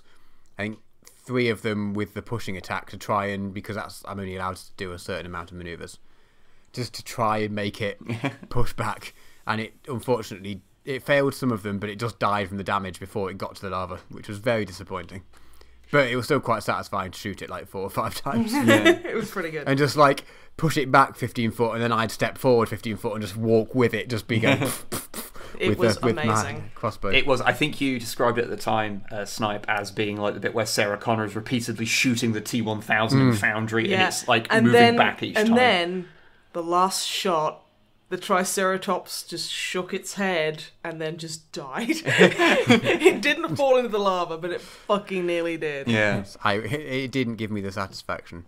No. So yeah, that was like it was, I think, one of the best rounds of combat I've ever seen, because yeah, no one missed a thing. Every enemy we fought, no matter how much HP they had, got one attack in. Yeah, I didn't roll that well, but we still, one of my attacks to hit, I rolled a 2. But because of Bless and aid. Bless, and I think it was just Bless, it got the extra Oh, D4 yeah, no, on my thing. yeah. And I rolled a 4 on the D4, which just got me to whatever its armor class was. And I was like, I just rolled a 2 to hit. Yeah. It was Yeah, 'cause I think I nuts. rolled a 2. I've got +8 to attack. So that's Because yeah, the 10. dinosaurs had that thing It had a was like AC of surprisingly like 12? It was 14, so I needed the 4 on the D4. And I got it. So I was just like, I've just rolled a 2 and I've still hit it. That's weird. But yeah, it was a fun little fight. Because I've always wanted to put dinos, like when I was running my campaign, but because you're sort of seeing it as like it's a fantasy setting, but in your head that makes you think about it as like it's like medieval or it's old-fashioned setting. Yeah. And I know that there's like, elves and dwarves and orcs, but in my head I was just never really, I was like, oh, I want to put dinosaurs in, but they don't really fit. Even though there's no reason why dinosaurs are any weirder than, a displacer beast or a beholder or, something even more weird than dinosaurs. Yeah, I'd say they are significantly weirder than a dinosaur. Yeah, but I just never really quite got round to putting them in because it just didn't seem to make sense. So I'm really glad that Ash managed to find a way of doing it and it made sense. Because dinosaurs are cool. Dinosaurs are cool. Dinosaurs are very cool. I think we should probably also talk about what happened directly after the fight as well. So, we don't have to. So we rush into like the foliage because basically we're like, we should get out of the open in case there's more of these damn things. Because even though we killed those remarkably efficiently, when we did get hit by them, they did like took half our HP off at any given time. So yeah, we don't want to get into any more fights. With Also, these things. after we ducked away, we had to roll stealth because another Triceratops came out. Yeah. And we were like, oh fuck. But we were around all these like glowing fruit. Bioluminescent. Like bioluminescent fruit. So Hella just decided to throw caution to the wind and just took a bite out of one of these. In my defense, Yor was sitting there going, oh yeah, I wonder what it tastes like, I wonder what it does. Oh, this is interesting. And Hella was just like, you could just eat one, nom. And then Ash was like, roll a constitution check for me quick. And I was like, oh We're like, no. oh no. Oh no. Oof. Yeah. Turns out they make you high as fuck. Yeah, they do. And I ate 2 of them. Yeah. Because you tried to stop me from eating another one, and because I'm the strongest in the party, I completely bowled you over and ate one. So, Beltan also tried one, but passed the Constitution save and was like, okay, this is a little bit, yeah. But didn't get fully high off her tits like Hella did. Hella eventually just, after being distracted by... Junior's prestidigation fireworks. It's like, hey, Hella, look pretty. And I'm like... Because we were worried you were just going to eat more of them, and you just I would have done. you just fell asleep, and like No one could lift me because my arm is so heavy. So I don't want to get too deep into this because It was fucking it was a whole thing, and the podcast is going to be too long if we get too deep into it. But everyone was sitting there going, okay, we have to climb a cliff because that's the only way out. None of us can lift her. What the fuck?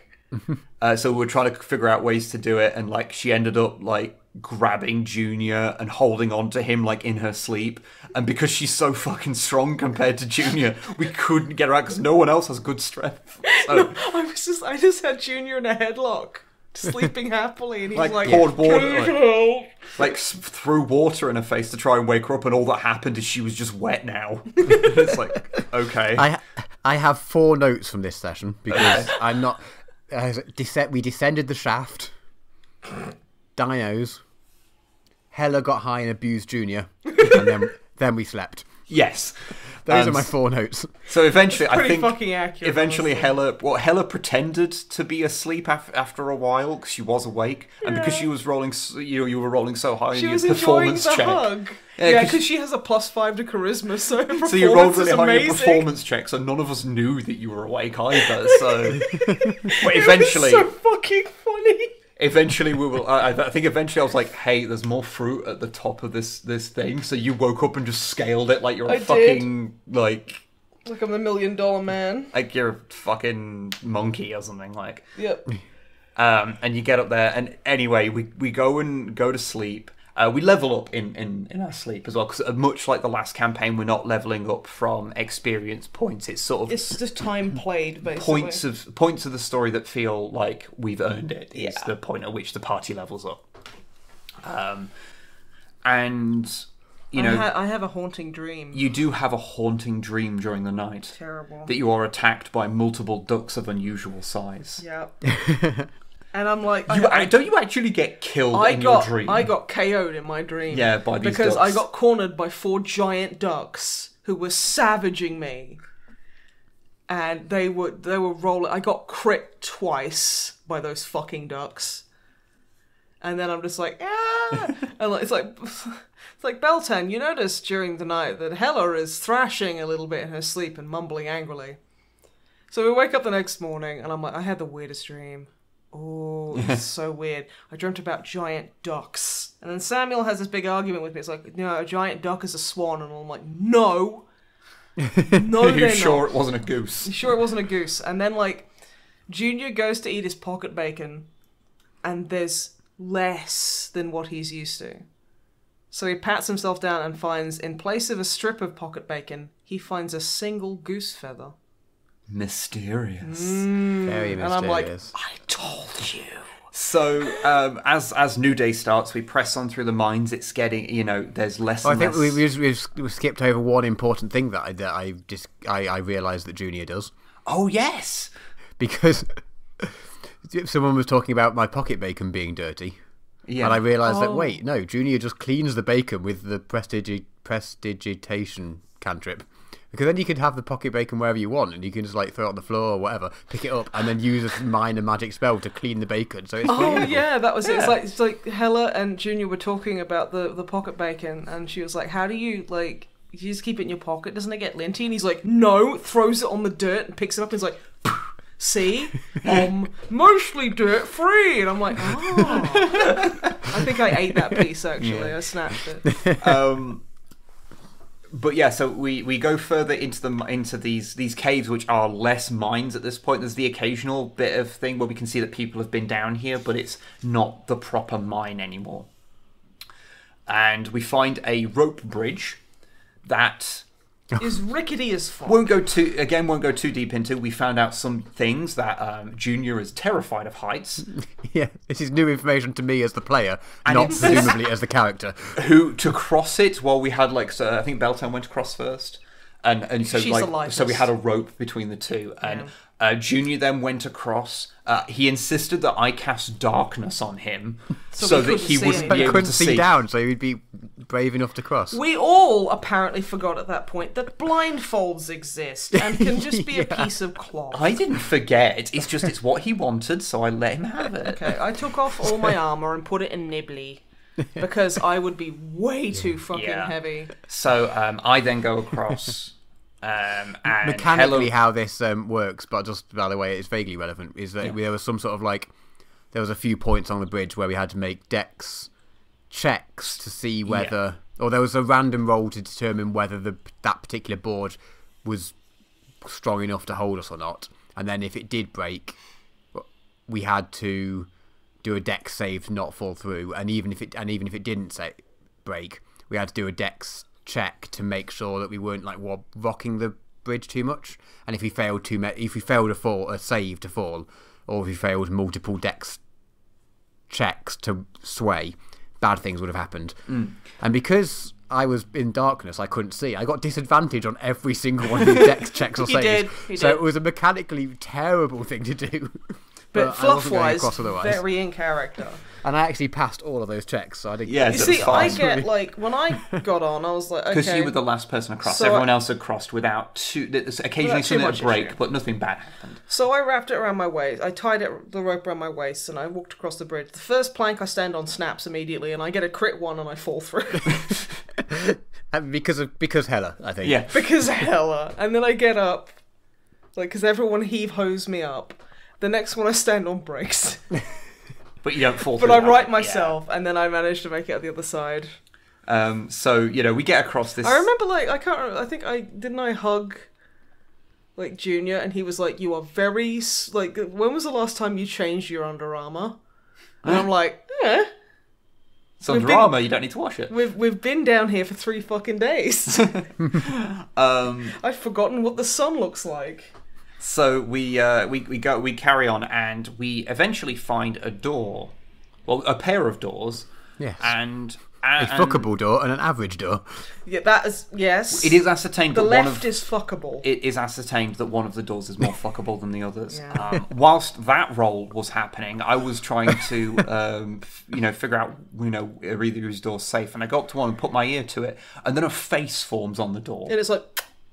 It does not, but... It sticks its tongue in your ear. Yeah.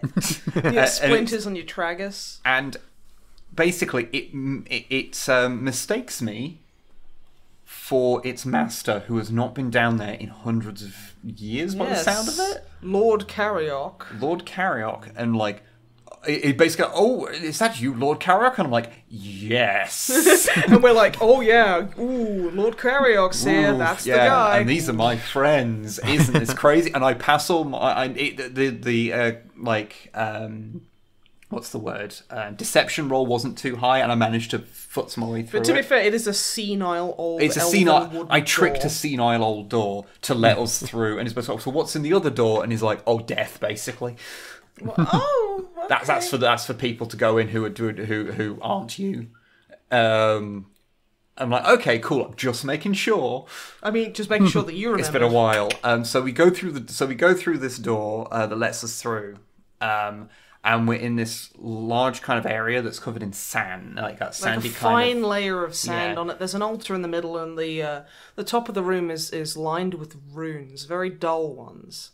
Draconic Junior figures out, but also none of us speak like Draconic, so it was kind of like, eh. Doesn't Junior speak Draconic? He just couldn't work out what it said. Yeah. So, yeah. There was like one word that you could pick out, Carriock. So yeah, you knew that. Go to the center of the room, and there's a altar that has a parchment and the phrase. Let's see what it said. Use your head to paint me red. Inside of thee resides the key. So we all figured out that was blood. So we're like, okay, so yeah, that's probably use your blood on this parchment, and it'll summon them, because there is a door at the end, but it's locked. It was locked. You can't get through it. So we were all kind of like going through it. It's like, okay, so it probably needs a lot of blood. So should we all put some blood in? And I was like, no, if you are going to engage in a blood curse, it's better for only one person to be involved in it. So I volunteered. So Hella volunteered. Okay, everyone stand back. And I was like, this is gonna hurt so bad. So I cut my arm, and like, this is another thing of like, Nathan would be like, yeah, I've opened a vein like 2 minutes ago, waiting for you. What the hell? Whereas Hella is a bit more squeamish than that. Despite the fact that she like takes horrendous amounts of damage all the time. Yeah, but that's okay, because she's not doing it to herself. Yeah.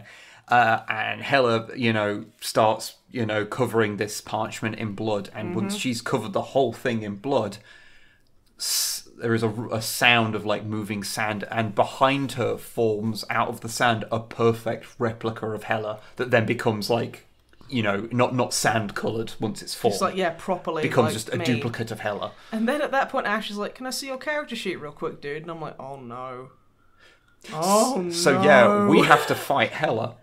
See, Junior didn't realise. I was stood in the corner, facing the corner, trying to read these runes. So I was right behind, so I was just like, oh shit, okay, stab it. Yeah, but then she like Misty stepped into the corner, and at that second, Junior turned round to see Beltan and Samuel with their weapons out, pointed at me. Yeah, because the thing is, the first part, like, both Beltan and me had wailed on this, on the fake Hella, to the point that it was on barely any health already. Which is why Misty stepped the fuck away. Misty stepped away and used, is it Lay on Hands? Lay on Hands. Which uses like your level. Up to, like, basically I had a healing pool of 30 healing points. So, yeah. And it basically just used all those at once. To get itself nearly up to full health.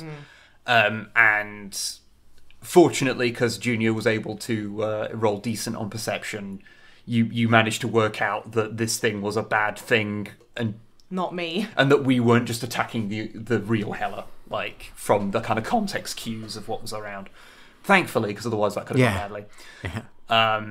And then, yeah, we unfortunately for this poor duplicate of Hella, we all just like fucking curb stomped it into the corner. I didn't really get any chance. Yeah, you didn't really get much of a chance. Which is pattern here. Yeah, you've had to unfortunately rolled really low on your initiative basically every time. So and we've all rolled really well, so we've just beaten the shit out of things before you get to them. And of course, one player character functionally against 4 player characters is never going to work out well. It was also a good idea that not all of us put our blood in. Yes. Because Jesus Christ, that would have been gone very a differently. very difficult fight. Anyway, that caused the door to open. And so we go through, we find a room that has like a lift in there. That goes up to, because Junior sends up his completely normal, average hawk friend that was just there the whole time and nothing weird about it. And sees that this goes up to like a locked grate that leads into the basement of a house. Like a fancy wine cellar. So we're like, okay, we'll deal with that later because, yeah. And we go through into the next room where is basically the same as the first room, but there's nothing of note about it. There's just the open door at the end. So we go through there, and the door starts speaking to us again, which is basically they're kind of like a gestalt entity of talking doors. Yeah, it's like a mirrored room, and like I think you asked, like, "Are you the same door we spoke to?" He's like, "Yes, obviously." Yeah. It's like, "Okay, shit, sorry." And the door starts talking about, it seems nice that you and your companions seem a lot, if I might be so. Junior and I ask him questions, and then when he answers them, we go, "Thank you very much, door," and he's like, "Oh, sir, if I may speak out of turn." Like, your companions are so much nicer than the last ones. I'm like, oh yes, I'm trying to trading up, have a bit of a better kind of company, and the door's like, if I may not be so impertinent, it's nice to see you not being as you were, because some stuff that was done in here that was a bit bad, and so start kind of like pushing and like trying to lead him into like talking a bit about things I've done. Like I don't understand why you had to kill so many artists and stuff, and it's like, okay. So I'm like, oh yeah, I was terrible in my youth. I'm trying to turn over a new leaf now, and we're like, and it's basically like, okay, we'll put a pin in that because we've got stuff to do right now. But we'll get back to you. But we'll get back to you because a fucked up guy has lived here and has still got this shit down here. So we should check this out at some point. Like, see if we can find where the house on top is, and see if we can deal with that. And then we just kind of go a little bit further into the thing and get back into the mines proper. But it's the pathway we come out of has an illusionary wall. It does, yes. So we decide to, because we've been walking for like an hour from the door to the illusionary wall, like.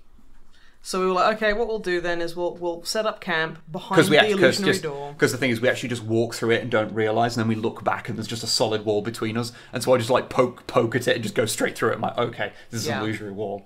So we set up shop behind it to rest for the day, because like it's been a long day of travelling. Like we've been underground for like 2 solid days at this point. Yeah. And we just shoot the shit for a bit. Yeah, we just shoot the shit and like... Because Sarah, unfortunately, she's got like basically like an inner ear infection, so she just went to bed because she was in a lot of pain. Yeah. So you're like, okay, Beltan fell asleep first, and then we just sit around the campfire talking shit. And we just kind of, talked about our characters a bit, and basically some of the stuff we've talked about backstory, like informing the other players. I don't think I've said anything about Hella's backstory. We all know that you just want to be an adventurer, and that checks out with how Hella is, so...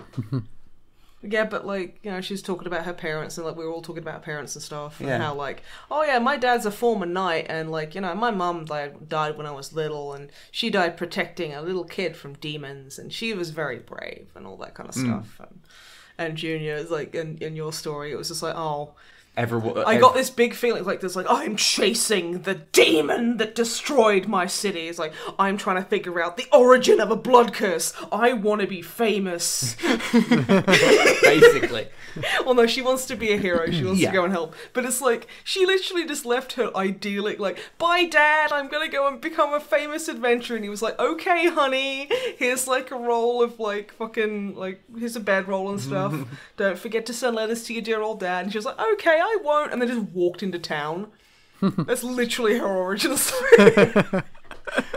She wakes up and goes, I want to be an adventurer. Bye, Dad.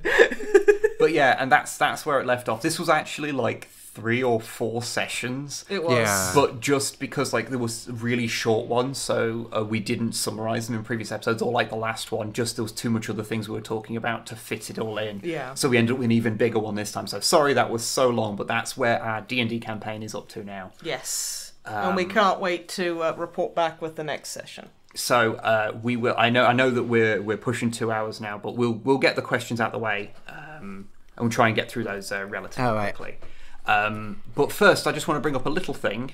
Yes. I want to start doing in the podcast because the channel is now getting. It's pretty.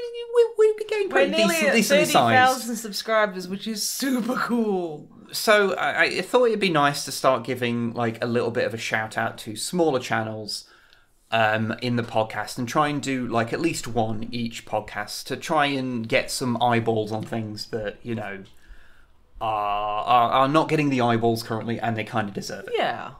We'd like to signal boost a bunch of people.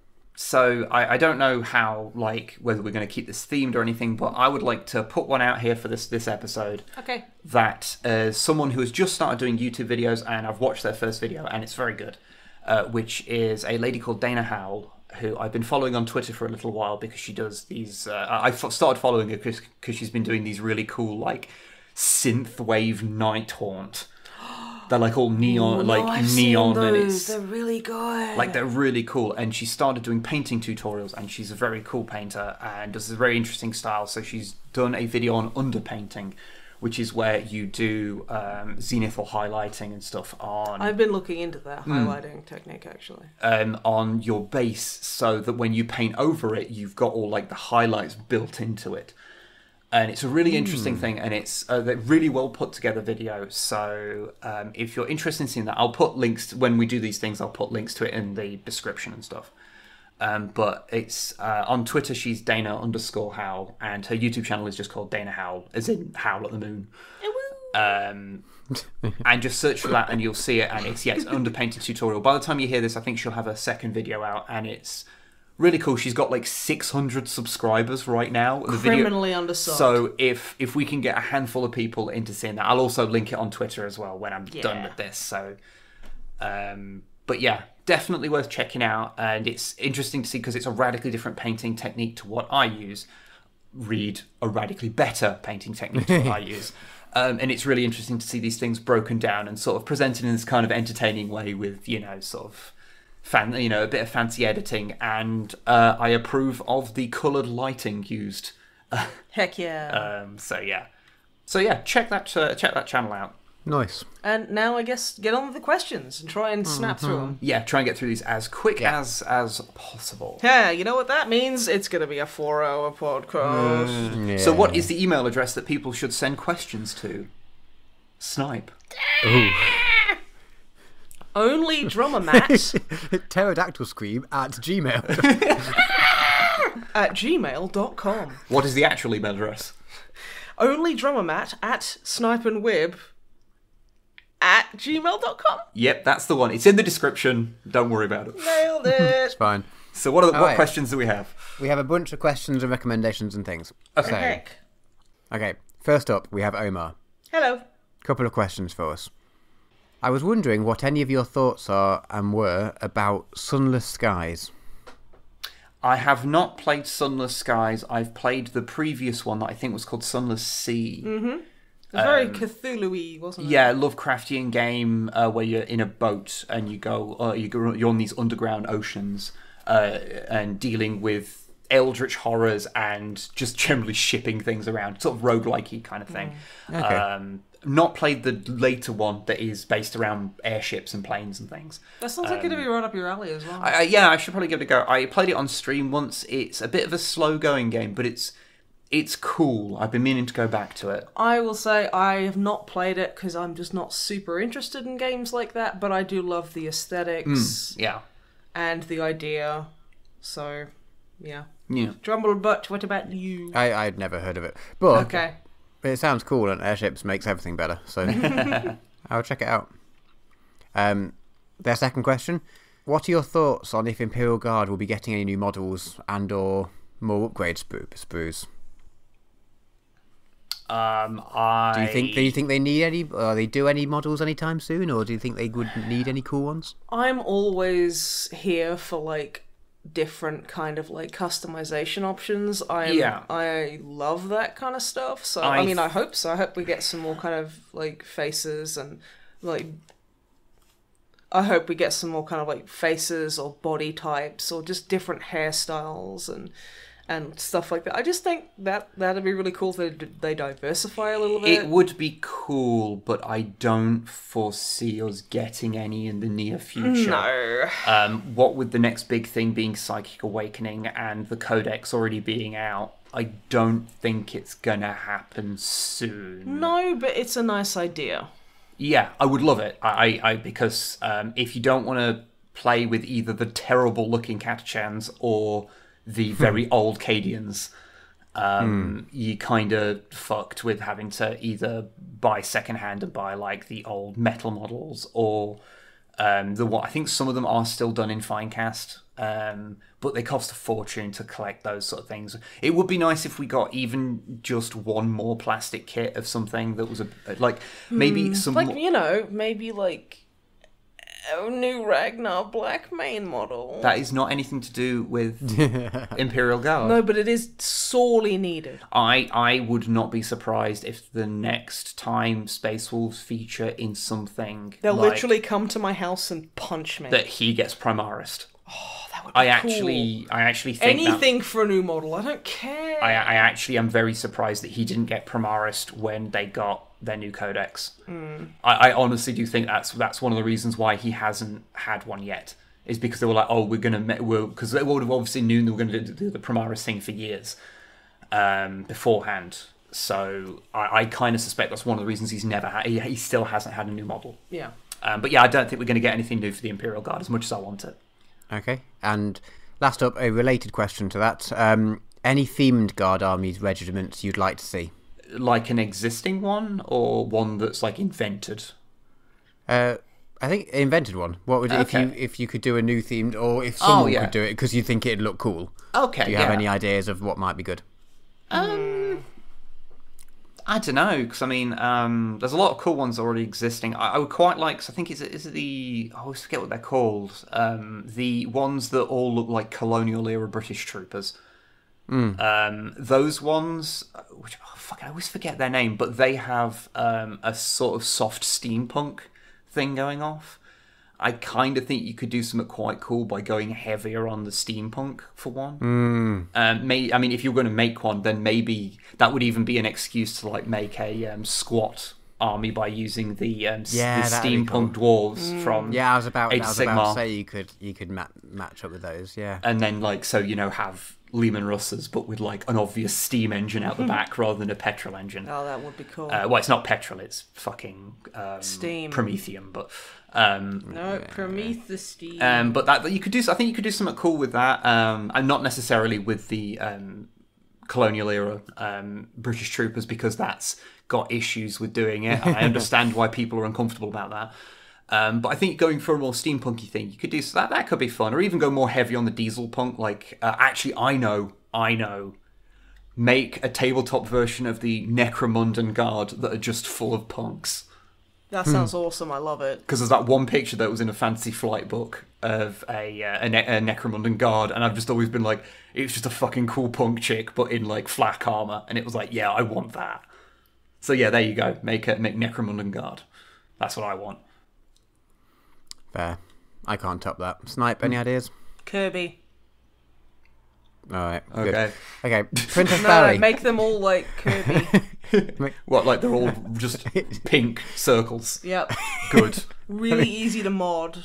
Are they all glue the gun on. Are they all in like mascot suits? Yeah. So they've got like the head poking out the top. Yeah. Yeah. Okay. Cool. Yeah. Yeah. I mean, rad. They've just got like a Kirby hat on, so they've got the face sticking out the mouth. Good. Yeah. Good. I think that'd probably fit more with Tyranids, really. Yeah, actually, yeah. I was just looking at the Kirby figure I bought you, and I was just like, I panicked, and my drawing up was like, what are you? I'm like, Kirby. Fair enough. All right, next up, Princess Barry. I think these are 2 recommendations rather than questions, so I'll go through them relatively quickly. So they recently played a tabletop skirmish game called Burrows and Badgers, where you play as anthropomorphic animals that fight each other. I'm listening. Okay. Which was apparently good, and all the figurines are metal. It's quite cheap, although I don't know if that's quite cheap by miniature games, which means not that cheap, but quite cheap, and it's a good game. Apparently, Oh, let's check it out. B&B. Oh yeah. I don't know if anyone calls it B&B. Beggars and bacon. The other one was a recommendation for a game called Her Majesty's Spiffing. It's basically apparently it's a point and click adventure. It's about 3 hours or so to go through. Sounds dodgy. But apparently it's worth at least watching the trailer for. It's quite a laugh. Okay. Although for reference, it came out just before the Scottish referendum, and it's still a bit on the nose apparently. So okay. I haven't had a chance to actually watch this. So apologies if we've recommended something horrendous. Yeah. Okay. Yeah. Well, Sorry, Barry. I'm not judging you in any way, but I just haven't had time to check out what this is because I did the emails about an hour after I was meant to record the podcast. So. Yep. But a couple of recommendations. I'm quite intrigued by the first one of those at least, and I will yeah. check out the trailer for the second one. Okay, next up, Zingbo. I like this question. You three are the final editors / typesetters / proofreaders for the Codex Astartes. Okay. Nobody else is going to see the book before it goes to the printers and is distributed to Space Marines throughout the galaxy. What change, addition, removal, etc. would you each make to it? Maybe less genocide. Yeah, like on the non-funny response, I'd say maybe don't do space fascism. Yeah. On the other side, I'd be like, maybe go into battle covered in baby oil. You know what I'd say is just remove the bit about the coloured trim on the shoulder pads because most people just ignore it anyway. Yeah. And it makes most chapters look terrible for certain companies. Because it just isn't aesthetic. Yeah. What about you, Drummer Butt?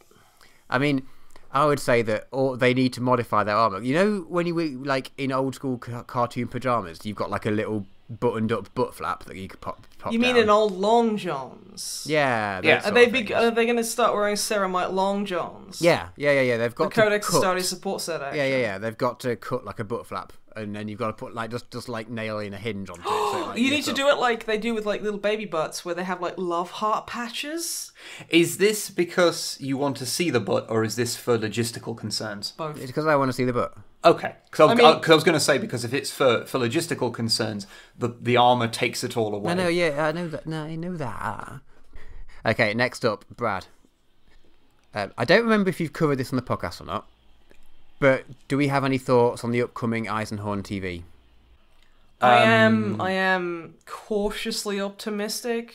I'm intrigued by it, but there's next to no details about it, so I think that kind of story of dealing with not necessarily just Eisenhorn, but Inquisitors in general, either Inquisitors or Rogue Traders, I think, are the prime things to make a TV show out of because they are the least restricted by the world and canon that it is in. So I think that they are the best choices to make like a story that can be more consumed by the average audience. Because I mean, you can sit there and tell the Horus Heresy story, but like fucking hell, how much do you have to lay the groundwork for people who haven't already read about it? Like, and if you're making a TV show, it's not just for the fans. Yeah. It has for they have to be able to make it appeal to other people as well. But as regards the show itself, barely anything's been said about it. So I hope it's going to be good. optimistic, but like it is hope, and that is it. Yeah, okay. I was like, I don't have any thoughts on this because I didn't know it was going to be a thing. I don't think Oh, okay. Well, yeah. By the way, there's going to be a surprised. TV series based upon Eisenhorn. like an actual TV series on actual TV. Yeah, Wow, Probably on a okay. streaming service. with like a Wow. budget. with a budget. You know, Okay. like the old ones on the VHS tapes. It will not be like that Inquisitor. But yeah, we don't really know a great deal about it. So yeah. Yeah. Okay, cautiously optimistic though. Yeah, absolutely. Okay, excellent. Seamus, some quick fire ones. Okay. First off, did Drummerbutt ever get his swanky dungarees? I did. They're amazing. I want more. Yeah, boy. There were some like amazing like yellow or like mustard yellow ones in a shop in Bordeaux, and I never got them because they were quite expensive and I was unemployed. But now I have a job. I'm tempted next time I go back to see if they still exist. Dude, just get them. You've earned it. Snipe, best werewolf in media. Big question, quick answer. Shit, there's so many. Kessler Wolf. Okay. That's Whip. the American Werewolf in London. Yeah. Nice. Yeah, that's a good werewolf. That is a good looking werewolf. Still looks good Yeah. till this day. Yeah. Not the model though, because the silicon has degraded significantly. But like you go back and watch it, it still looks like a good werewolf. Transformation sequence, fantastic for time as well. So good. Yeah. Nice. Whip. Worst kaiju that isn't Manila. I've said this on a few occasions. There is I can't remember its specific name, although I believe it is something as stupid as, funnily enough, Space Werewolf. Hey. There is a werewolf enemy in I think it's like episode 4 or something of Ultraman Leo. It's one of the really early episodes, and the suit is so shockingly bad. It's like They could have learned a thing or two from Kessler Wolf. it's sub fancy dress level. It's really bad. Is it as bad as the King Kong escapes, like King Kong suit? Vastly worse. Ooh, Like, fuck. Like the King Kong escape suit is like a fucking work of art. I Compared love to how this it thing. has the blue inlay, so when it flaps up when they're fighting, you just see this big strip of blue, and you're like, "Where the fuck is that?" Yeah, that's the one that I usually label as one of the worst I've seen. But that is also TV as well, so it's maybe not quite as. This is supposed to be Quite quick as bad. fire. Yeah. Drama Matt. Drummer Matt, my question was favourite tower model. And I'm tempted to throw a curveball and say the sniper drones, because I really like the sniper drones. I don't know why, but they're a bit sort of almost boring, but I just quite like them. That's fair. But I think actually one of my favourites, I got Tower to start with because I liked the sort of Gundam-y mech suits. So I've got one in my drawer that I'm going to make is the Commando in the Cold Star armour, which is like the big jumpy Commander model. So I think I really wish that the Storm Surge was a better model, because that should be my favourite model. But it's just, What about the it's just- Riptide? Riptide's alright, yeah. And I quite like the new broadsides now that they look like how I modded mine to look. Yeah, basically. But yeah, I'm going to go Cold Star Commander. Is my Okay, favourite, cool. probably. Yeah. Next up, Florian. I'll read the intro because the intro is amazing. Dearest Snipe and Whip, and hail, hail, mightiest drummer Matt the Great, most benevolent master of long-range space trucking. I wonder why Drama Matt likes this one so much. So the question is, my 8-year-old daughter started with English in school this year, so presumably they're not from an English-speaking place. Yeah. And I failed to explain to her the difference between cookies and biscuits. Can you guys, being on the Anglo-Saxon side of the channel, help me out here? It depends on where you're from. In America, biscuits are an entirely different thing. Oh yeah, biscuits are like scones in America. Yeah, and basically And what cookies are biscuits. Yeah, whereas here in Britain, We actually use words for what they mean. cookies mean specifically. I wasn't going to say that, but Cookies mean specifically like a chocolate chip cookie. Yeah, like you get cookies from like the bakery that are like very large, like chocolate chip or double chocolate chip. They're cookies, whereas like you get like bourbon creams or custard creams. They're Digestives, biscuits. which are graham crackers, if you're like from outside the UK. oat which I only biscuits. realised about 6 months ago is a graham cracker and not a gram, as in a gram of weight, GRAM cracker. Yeah, I just assumed they were graham crackers. in the American accent, Graham sounds like Graham. Yeah, I didn't realise. Yeah. So in Britain, the easiest way to put it is that in Britain, a cookie is a type of biscuit. It's just and Yes. the different biscuits go soft when they go stale. Cakes go hard when they go stale. Yeah. So Not part of the anything question, but is a useful distinction to make. And Yeah, well, it's sort of if you want to define a biscuit, it's a sort of usually savoury or sweet, but it's like a dessert type snack thing that goes a bit soft when it gets You old. see, I know what you're talking about, and you just confused the fuck out of Probably. me. All right. Yeah. let us move on All from right. biscuit definitions. Well, cookies are biscuits. Biscuits aren't necessarily cookies. Hope this clears it up. I'm making it worse. Unless you're in a Moving on. different country, in which case all bets are off. Yeah, that's true. Okay, next question. DD.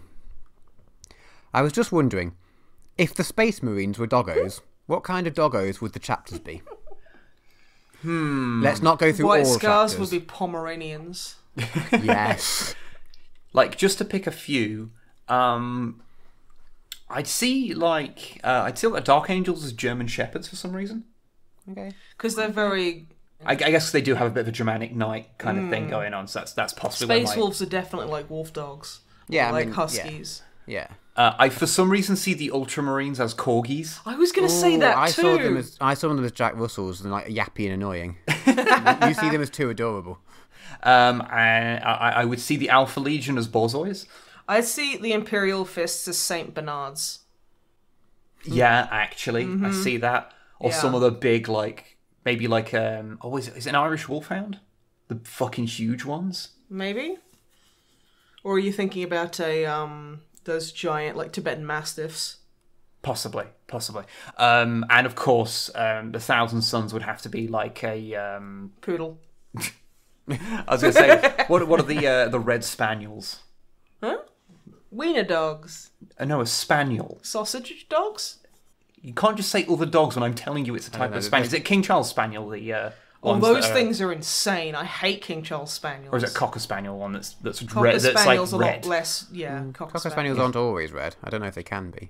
Well, that would be the Thousand Sons anyway because of Magnus. That's my obvious and objective. Okay, yeah, okay, right, yeah. Yeah. Is that Black enough? Templars? No. Black Templars would be like Black Labs or something. That's quite a boring answer. But... I think the Alpha Legion would be Dalmatians. Okay. Because they can't change their spots. But they change their spots all the time. That's the irony. and the Emperor is a fucking Chihuahua. Yes. Because he's little and horrible, nasty piece of shit who everyone hates. That links back to Didi's suggestion, because they've suggested that the World Eaters will be Chihuahuas because they're recklessly aggressive and filled with hate. That's very true. Yeah, accurate, driven to maim and destroy everything they set their eyes upon. So Angron is definitely a Chihuahua.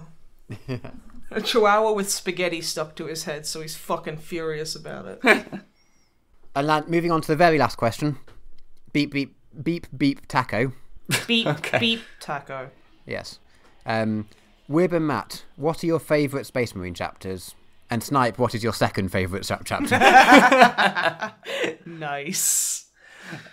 It depends on what day of the week you ask me, generally. Is it like dogs? It's the most recent chapter you've seen is your favourite chapter? Yes. If we're going pre-heresy, then it's World Eaters. I've just always been a fan of the pre-heresy World Eaters. After the novel Betrayer gave them, basically went from having zero depth to having all the depth, and I just like the look of them. Post-heresy, I don't know. I have a soft spot for a load of like certain ones, like Karsharidans. I think everyone kind of likes them at least. I have a soft spot for the Lamenters. Because God, they need a break. Sons of Medusa. I've always kind of wanted to collect Sons of Medusa. Even though they're actual dickheads. I mean, to be fair, a lot of Space Marines are, so it's fine. Yeah. There's a ton, like, honestly. It depends on what day you ask me. I do actually really like the Space Wolves as well, honestly. It's just you collect them, so I've just never really got around to doing anything with them. Yeah. I have a bit of a soft spot for Black Templars, because my first ever 40k mini was a Black Templar that I got. I think it was when I was collecting fantasy as a kid, so when I was like 14 or 12 or whatever age. Yeah, like 3 weeks ago. Yeah. And it was I think I must have got it for free, and like just as a like painting demo thing in a Games Workshop or something. I see. Yeah, I mean it is basically crack. Yeah, plastic. But I think I got given a Black Templar then to paint and whatever, and I've just had a bit of a soft spot for them since then, even though I've never really had more than this one model or particularly looked into what they do. Maybe it's best not to. There's a lot of them, is the general. Okay. They constantly like, oh yeah, we're like 1,000 strong. They totally. say hiding 3,000 extra Marines. Oh, really? Like, the whole of your chapters here, like as 1,000 Marines show up. Like, yes. Ooh. Hope we don't get killed. And they are mass close combat army. So they also interestingly tend to have their neophytes tend to fight with them rather than being in dedicated scout squads and things like that. Yeah, I did at one point look at the rules, but it was again a long time ago. Yeah, they're interesting. Yeah. Snipe. Pre-heresy, I gotta say the Lunar Wolves. They're just cool. For they are also wolves. They do bigger wolves. Post-heresy, I'd say Salamanders because they're lovely. Yeah. And honestly, like, Vulcan is such a darling, and I love him so much. But aesthetics... Salamanders are one of the nicer Space Marine chapters. Yeah. Like, they're the ones that you Like, believe... they occasionally go and, like, hang out with their families and stuff, since, like, and it's like, oh, that's really nice. They go back and visit their mamas and stuff. They're one of the most... They're the nicer space fascists. Yeah, Yes. exactly. But yeah, and I'd say aesthetically, Raven Guard. Okay, Because fucking of course. Okay, very, very last question from Beep Beep Taco. Mustache Dawn or no Mustache Dawn? Mustache Dawn. Mustache Dawn. Yeah, obviously. I don't know why it's a question. Yeah. Good. He I'm glad mustache you a question, but he'll shave it for later. I would absolutely love it if they made a new model for him at some point, like Where say, he had like the proper handlebar, like and mutton they chops. actually gave him the mutton stash. Yeah. That would make me so happy. yeah. I would probably just cry. It would be glorious. Excellent, and that is it with the questions. Excellent. Okay. Thank you very much, and sorry we rambled so much, but not really. Hopefully we'll cut out a bunch of it, and this episode will be like a relatively normal length. I want to go eat dinner now. Yeah, let's go eat dinner. So Yeah. goodbye, everybody. Bye, everyone. I hope you Bye. had a good time watching, listening, enjoying Being. this podcast, being this podcast. Consuming. Consume. Reward. I don't know where I'm going from this, so goodbye, everybody. Bye. Bye. Good. Well.